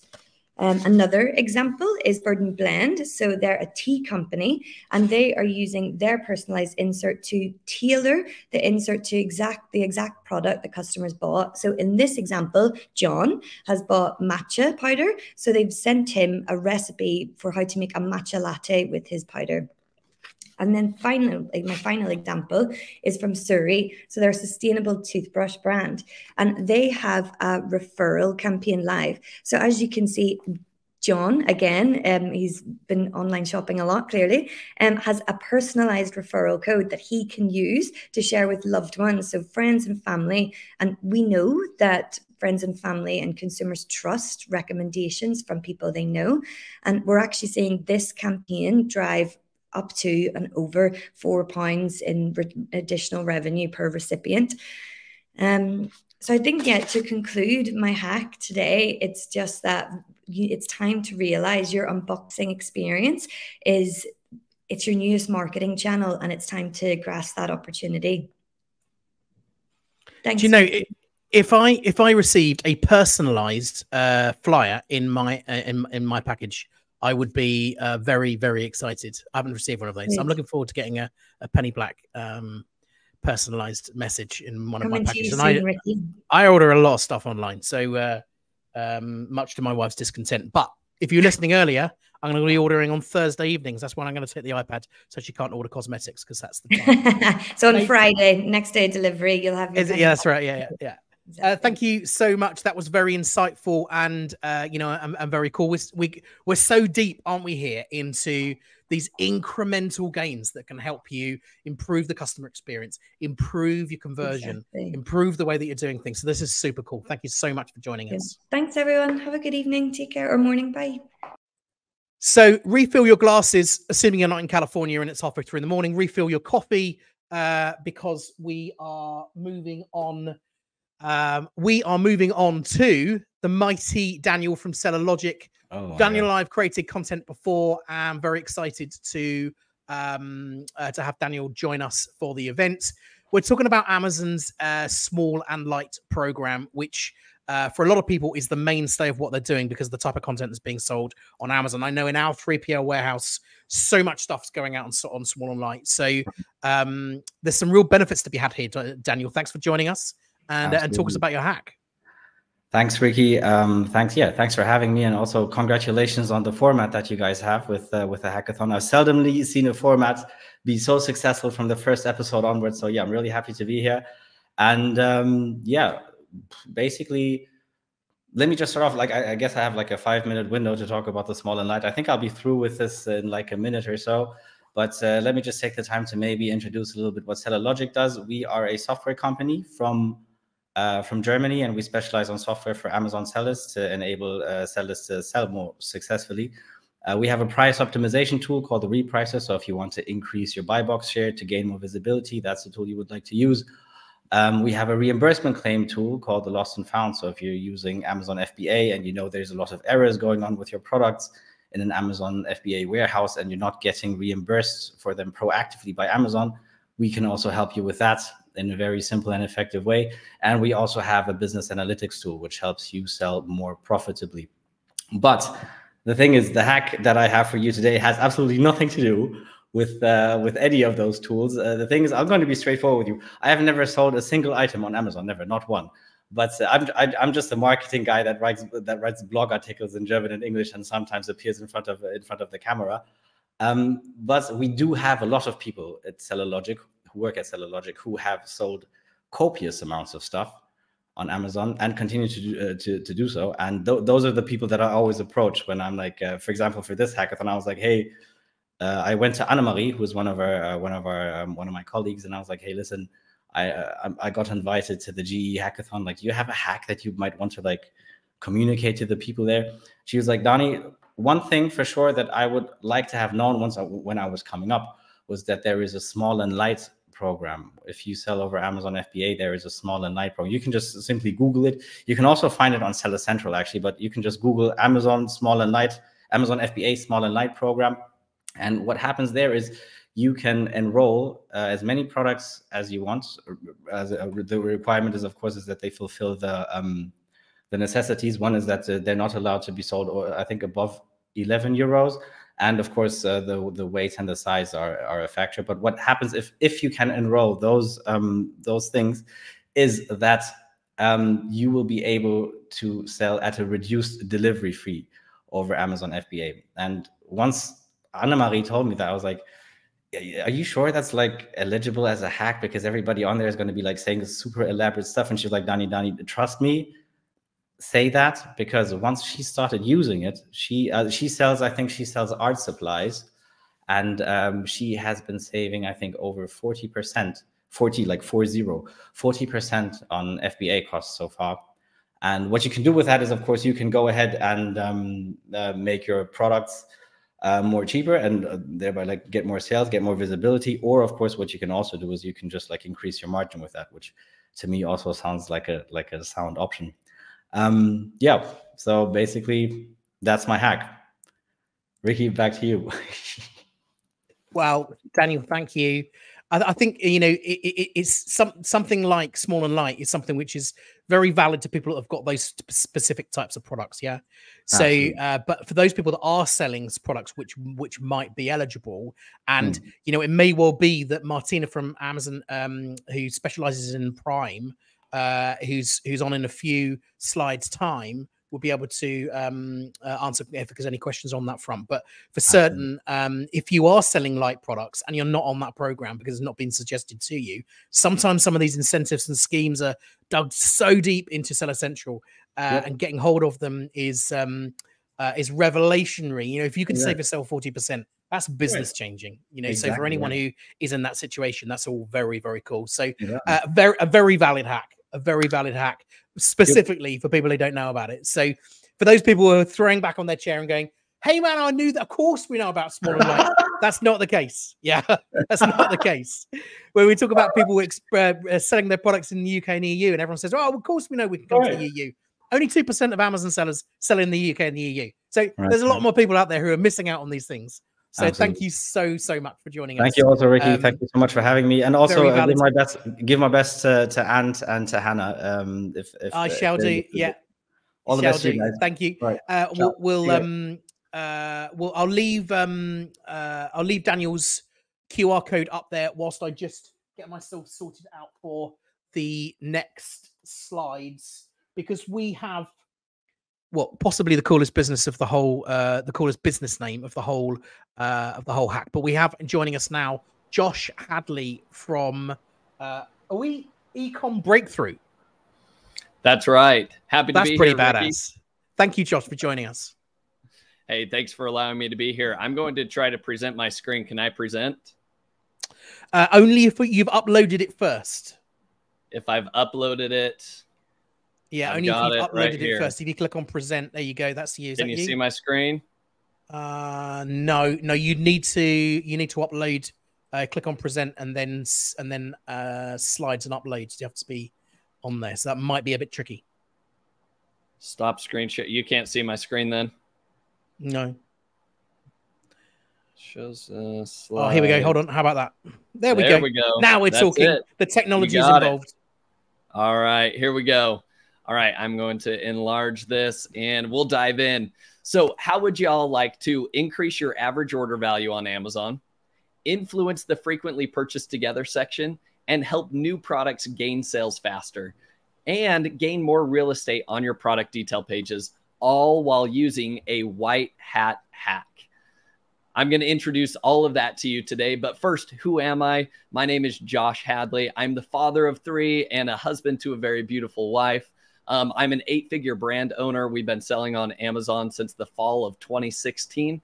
And I am also the host of the Ecom Breakthrough podcast. I actually had the chance to have Andy on the show as well. So tune into the podcast if you haven't.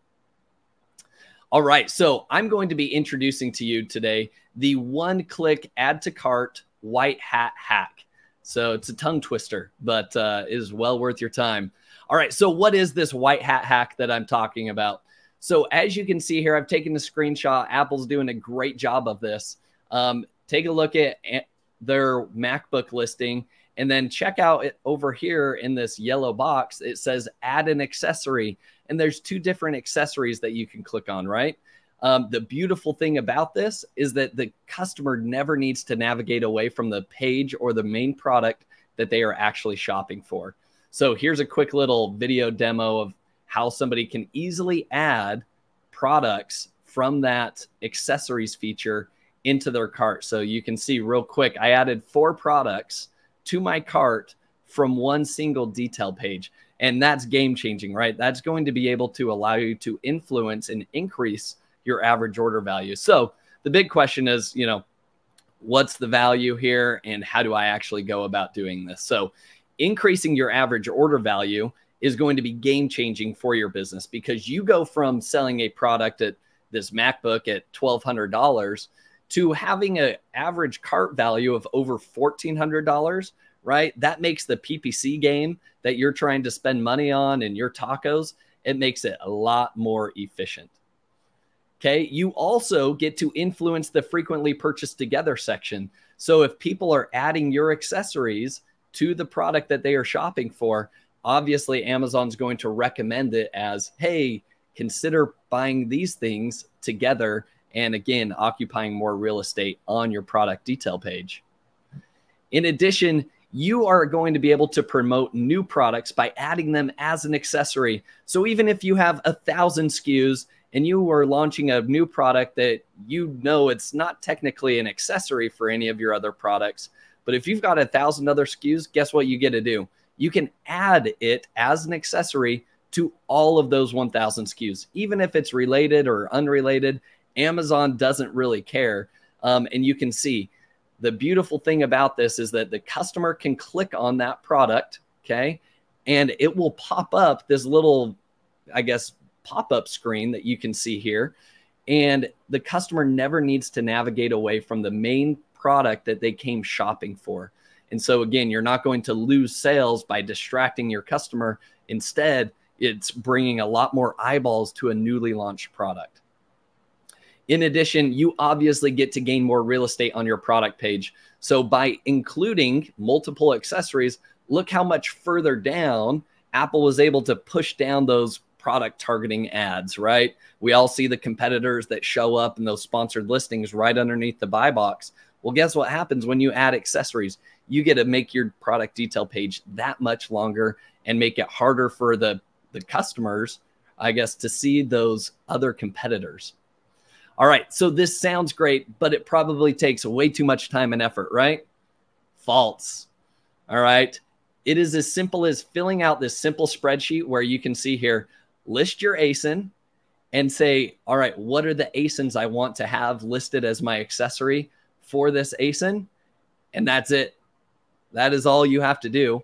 Okay. Literally, you're just adding your ASINs to the spreadsheet. So go ahead. Here's the QR code. Everybody can grab this simple spreadsheet template. Okay. And then all you need to do is you're going to email this spreadsheet template over to your SaaS core representative. So right now, that is the only way that this hack really works, is if you have a strategic account services manager, the SaaS core representative at Amazon. If you're not in that program, again, I would encourage you to be in that program. I feel like it's kind of paying the mafia at the end of the day, because you get a little bit better customer, or I guess seller support from Amazon. You can escalate cases. You've got somebody inside Amazon, I guess, working on your behalf to an extent, but I consider like it's paying the mafia. But one of the perks is that you do get benefits and access to some of these other kind of like hidden features in Amazon that, you know, an ordinary seller does not get. So that is my one-click add to cart white hat hack. Well, Josh, thank you so much. That certainly gives us some real insight there, some QR codes, which I hope everyone was able to snap as quickly as they could, because they won't be in the white paper. I was looking through to see if they were in the white paper. They won't be in the white paper. Perhaps you could people had the opportunity to grab those. So that's very cool. Josh, thank you so much for joining us, and thank you so much for your insight. Really useful incremental gains there, really adding on. If we're stacking these hacks up and these tips, we're sure to make an effect on every seller that watches this, both now and into the future. So thanks so much for joining us. Well, look, I'm whistling on. I mentioned earlier on that Amazon were in the green room, and they really are. So wanted to welcome Martina to the show. There's a couple of hacks left, and so I'm excited to have Martina join us right from the horse's mouth, as it were. It's a very English phrase. I'm sorry if now overseas watchers don't understand what that means, but thank you so much for joining us. Thanks, and hello everyone. Glad to see many initiatives around Amazon. Glad to see it. So my name is Martina. I'm a senior partnership manager here in the Buy with Prime team at Amazon. Thanks for hosting me, and thanks for the opportunity to talk about this new exciting program at Amazon called Buy with Prime. Thanks, Riki. Let me start saying that at Amazon we are customer obsessed. So with the e-commerce growing, with the e-commerce industry growing, we want merchants who use our services to be successful, whether that's on Amazon or off Amazon. And off Amazon, this is the key of today. So shoppers expect a certain experience when they shop online today. We all know this. And they want better value, more convenience, outstanding customer service. And since shoppers want more, that means e-commerce brands need to do more. And we spent time last year, in the last few years, reviewing certain metrics when it comes to the shopping online journey. And let me start with a couple of metrics, the most important one for us. So according to the 2021 report from McKinsey & Company, 77% of shoppers say that they will take their business elsewhere if they receive a poor customer experience. The same research state that 49% of shoppers abandon their carts at the checkout if they feel shipping rates are too high. And the Comscore State of Retail find out that 55% of shoppers say free shipping is the most important factor in making an online purchase. So free shipping matters. And here comes Buy with Prime. So Buy with Prime is a new checkout solution of Amazon directly on the merchant website that helps e-commerce businesses convert more shoppers with fast, free delivery and a checkout experience that millions of customers love. Let me explain it better. So Buy with Prime handles payments, processing, and something new that, it's the exciting part of Buy with Prime is about storage, packing, and fulfillment and shipping of all your Buy with Prime orders. That means spending less time navigating complex transport and fulfillment issues and more time focusing on your brand, on your customer, and the value at your company. But we are talking about metrics. We talk about conversion rate. So Buy with Prime has been shown to help merchants increase shopper conversion by an average of 25%, which is based on the average increase in shoppers who place an order with Buy with Prime when this was an available option among all the other options versus when it was not during the same period. So for merchants, they're seeking to scale and grow. That average increase of 25% is a powerful number. And let me say also that with Buy with Prime, merchants not only get to provide Prime shopping benefits on their own website, but they also receive the Prime shopper information, name, email address, shipping address, and even the phone number. So this clearly allows them to maintain direct relationships with the customers, elevate their customer service, and further build a community around the brand. That, as you know, is not very easy on Amazon.com. But thanks, Riki, for the slide. This is a demo just for you to get a visual idea around Buy with Prime. Let's do a very quick walkthrough. And Riki, I know you're there, so I'm not on time. So when a shopper views one of your products, they see the standard checkout options, but they also see the Prime logo, the delivery promise, and the Buy with Prime button. Buy with Prime branding signals to Prime members that they can order products in an easy and familiar way. So after selecting Buy with Prime, shoppers simply sign in to their Amazon account. The checkout menu automatically fills in the shopper's preferred payments and shipping details from their Amazon account. They go ahead, they select place order, and that's it. So a personalized confirmation mail from merchant business is sent to the customer with a link where they can actually view their order and track their package. So this is a customer experience that today is available for US-based merchants. So it was short. Hopefully it was clear, but we're happy to get any question later. It was spectacular, Martina. Thank you. And is this available in all countries now, or is this something that's coming soon? I think I can't answer this, but it's available for US-based merchants. Yes. Okay. Okay. So this is an excellent tip then, because this helps our Amazon sellers who have watched right through this hack series here for season 3 to really see what's coming, you know, and how you know, further support and things can be added to help them to sell. So it's really, really useful. Martina, thank you so much. And I think one of your colleagues is in the message in the messages in case anyone has any questions surrounding surrounding there. So thank you so much for joining us, and thank you so much for bringing Buy with Prime to us. Thank you. So let me just slide back. That's just me. So we'll slide back one, because there's one last super famous Carbon 6 character who hasn't joined us yet. So this is the ultimate end goal of the hack series, series 3. David Williams from Carbon 6, and we met David and I met early in the year when we did a kind of virtual grow your business online, or grow your business online in the UK and the EU. In which state did we meet, David? We were in New York. We were in New York, yeah. So we met in New York, yes. And David was able to help us with growing some clients who wanted to bring their business to the UK and the EU. So I've already heard all about the software background that David's had, and I know that this off Amazon traffic and is just as important. And of course, when you're using a 3PL internationally, doesn't matter where you sell, whether you sell to Amazon or off Amazon. So David, thank you so much for waiting around, being in the green room for some time now. So we're a little bit behind. So I appreciate you waiting around. Yeah, thanks for having me, Ricky. Nice to see you again. Hello, everyone. Yeah, my name is David Williams, and I'm with Carbon 6 on the partnership side. I've done a lot of startup stuff in my life. I've been doing my own startups for about 12 years before joining Carbon 6. And as of January, I've came into the e-com space, and wow, what a ride it's been.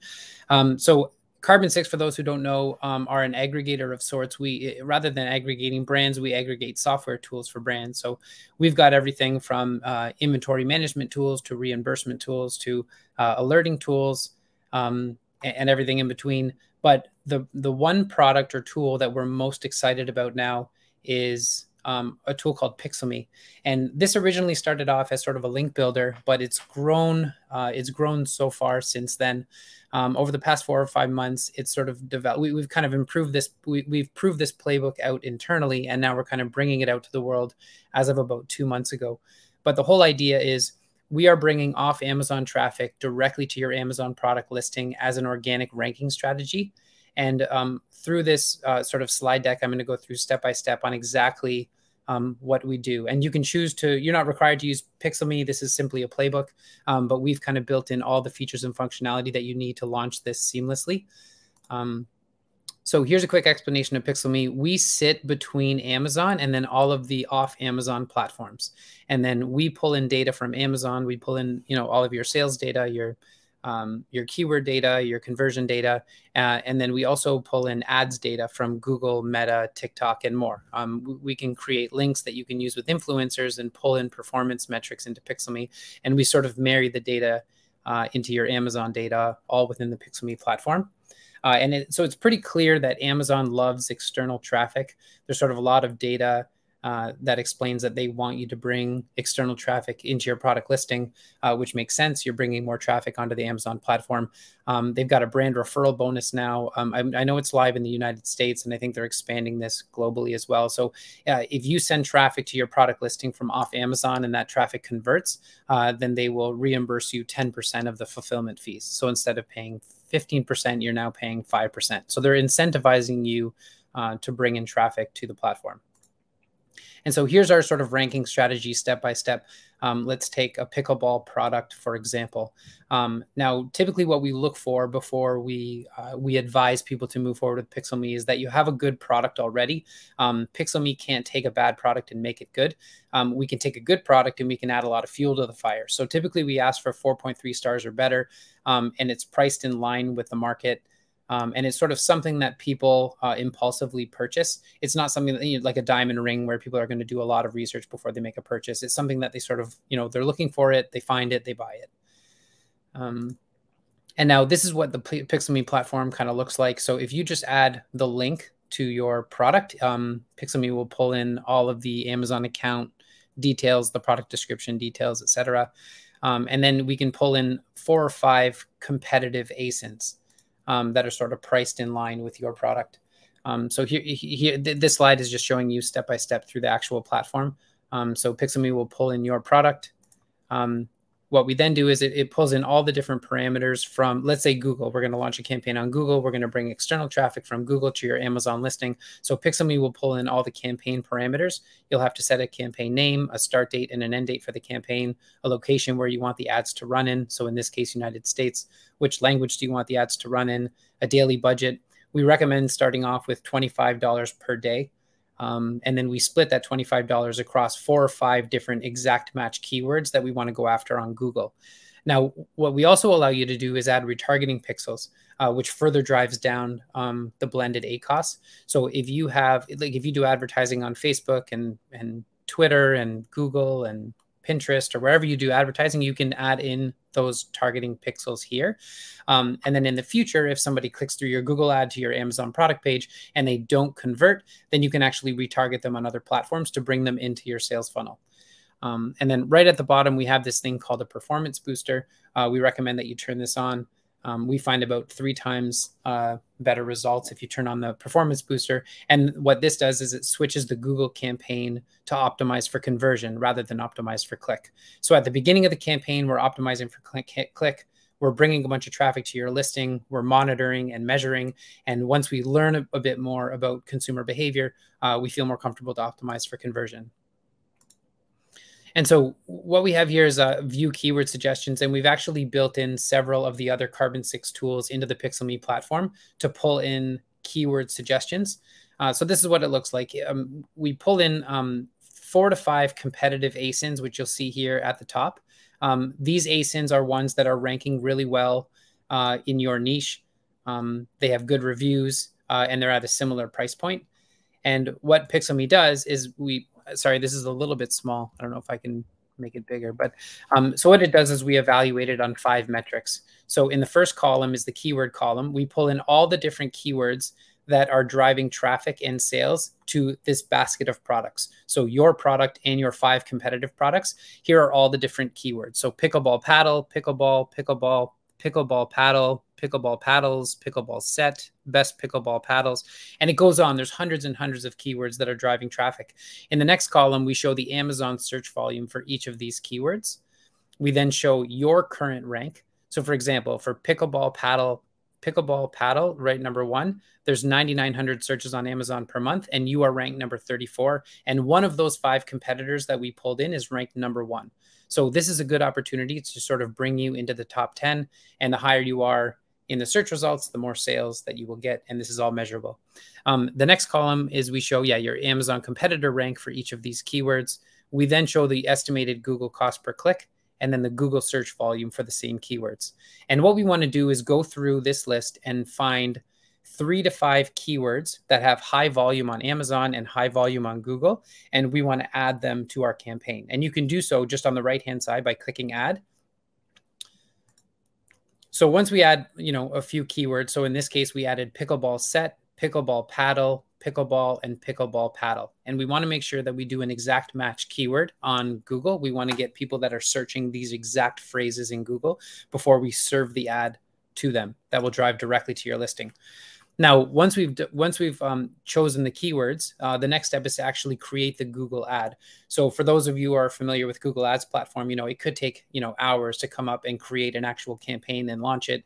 We've built some ChatGPT-like features into Pixelme where ChatGPT will recommend some conversion optimized headlines and conversion optimized descriptive terms to include in your ad. And you can simply create an ad by clicking. So you can click, up here, it says click 3 to 4 headlines. And then at the bottom one, it says click 2 to 4 descriptions. And then Pixelme will actually create the ad for you. So in the ad, you want to make sure that you talk about the features and the benefits. You include the price.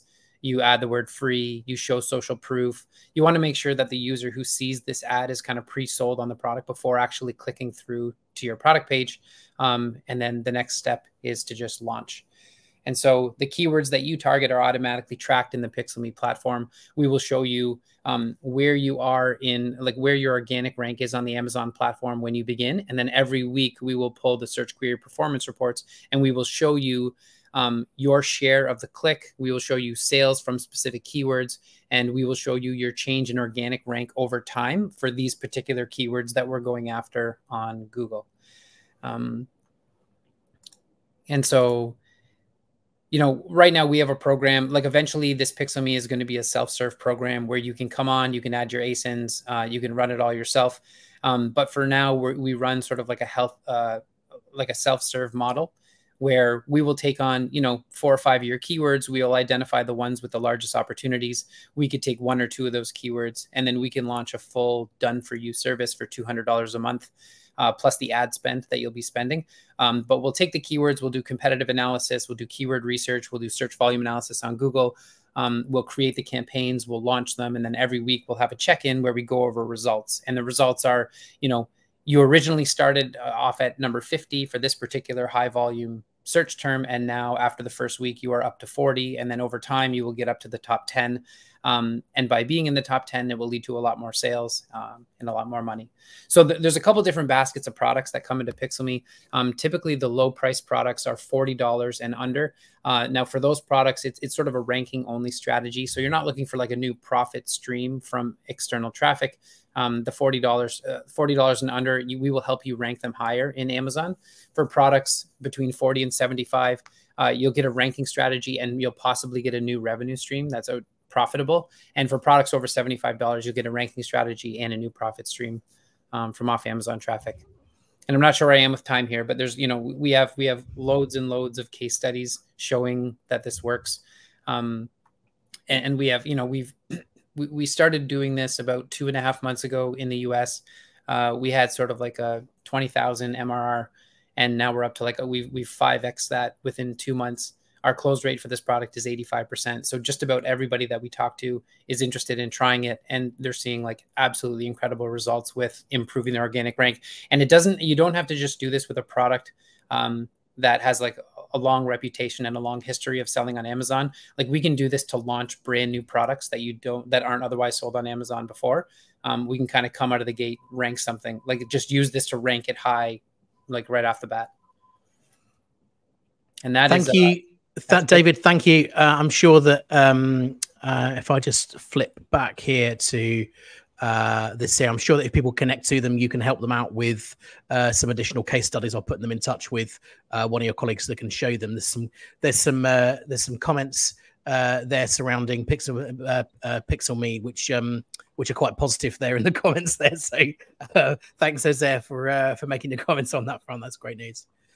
So yeah, David, thank you so much. That was a great one to finish on, you know, and yet another really pivotal little tool that we can use to grow online trade. So David, thanks for joining us. Thanks for being patient there and waiting until the end. So appreciate you being with us. Thank you.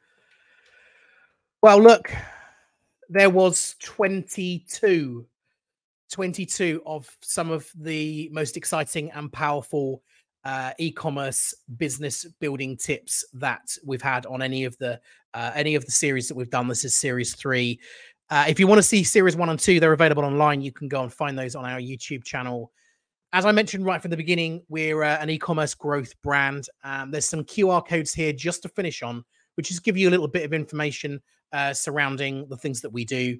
If you want to take a look at your online trade in the UK and the EU, if you're already selling, you can give you for watching this all the way to the end, 2.5 hours. We'll give you a free account health check to check your listings and see where you could be benefiting from growth. If you're not selling in the UK and the EU and you are curious about what that might look like, we can also give you a free feasibility study to understand the scope using some of these tools which we've already heard about. So we'll do some of that hard leg work for you. If you want to talk to a member of our team to be able to start launching your growth in time for Q4, it's not too late. You can start launching now and get yourself in place for Q4 if you move relatively quickly. So if you want to talk to anyone on that basis, then there's some QR codes there. Loads of QR codes there. You've opened a whole bunch of listings.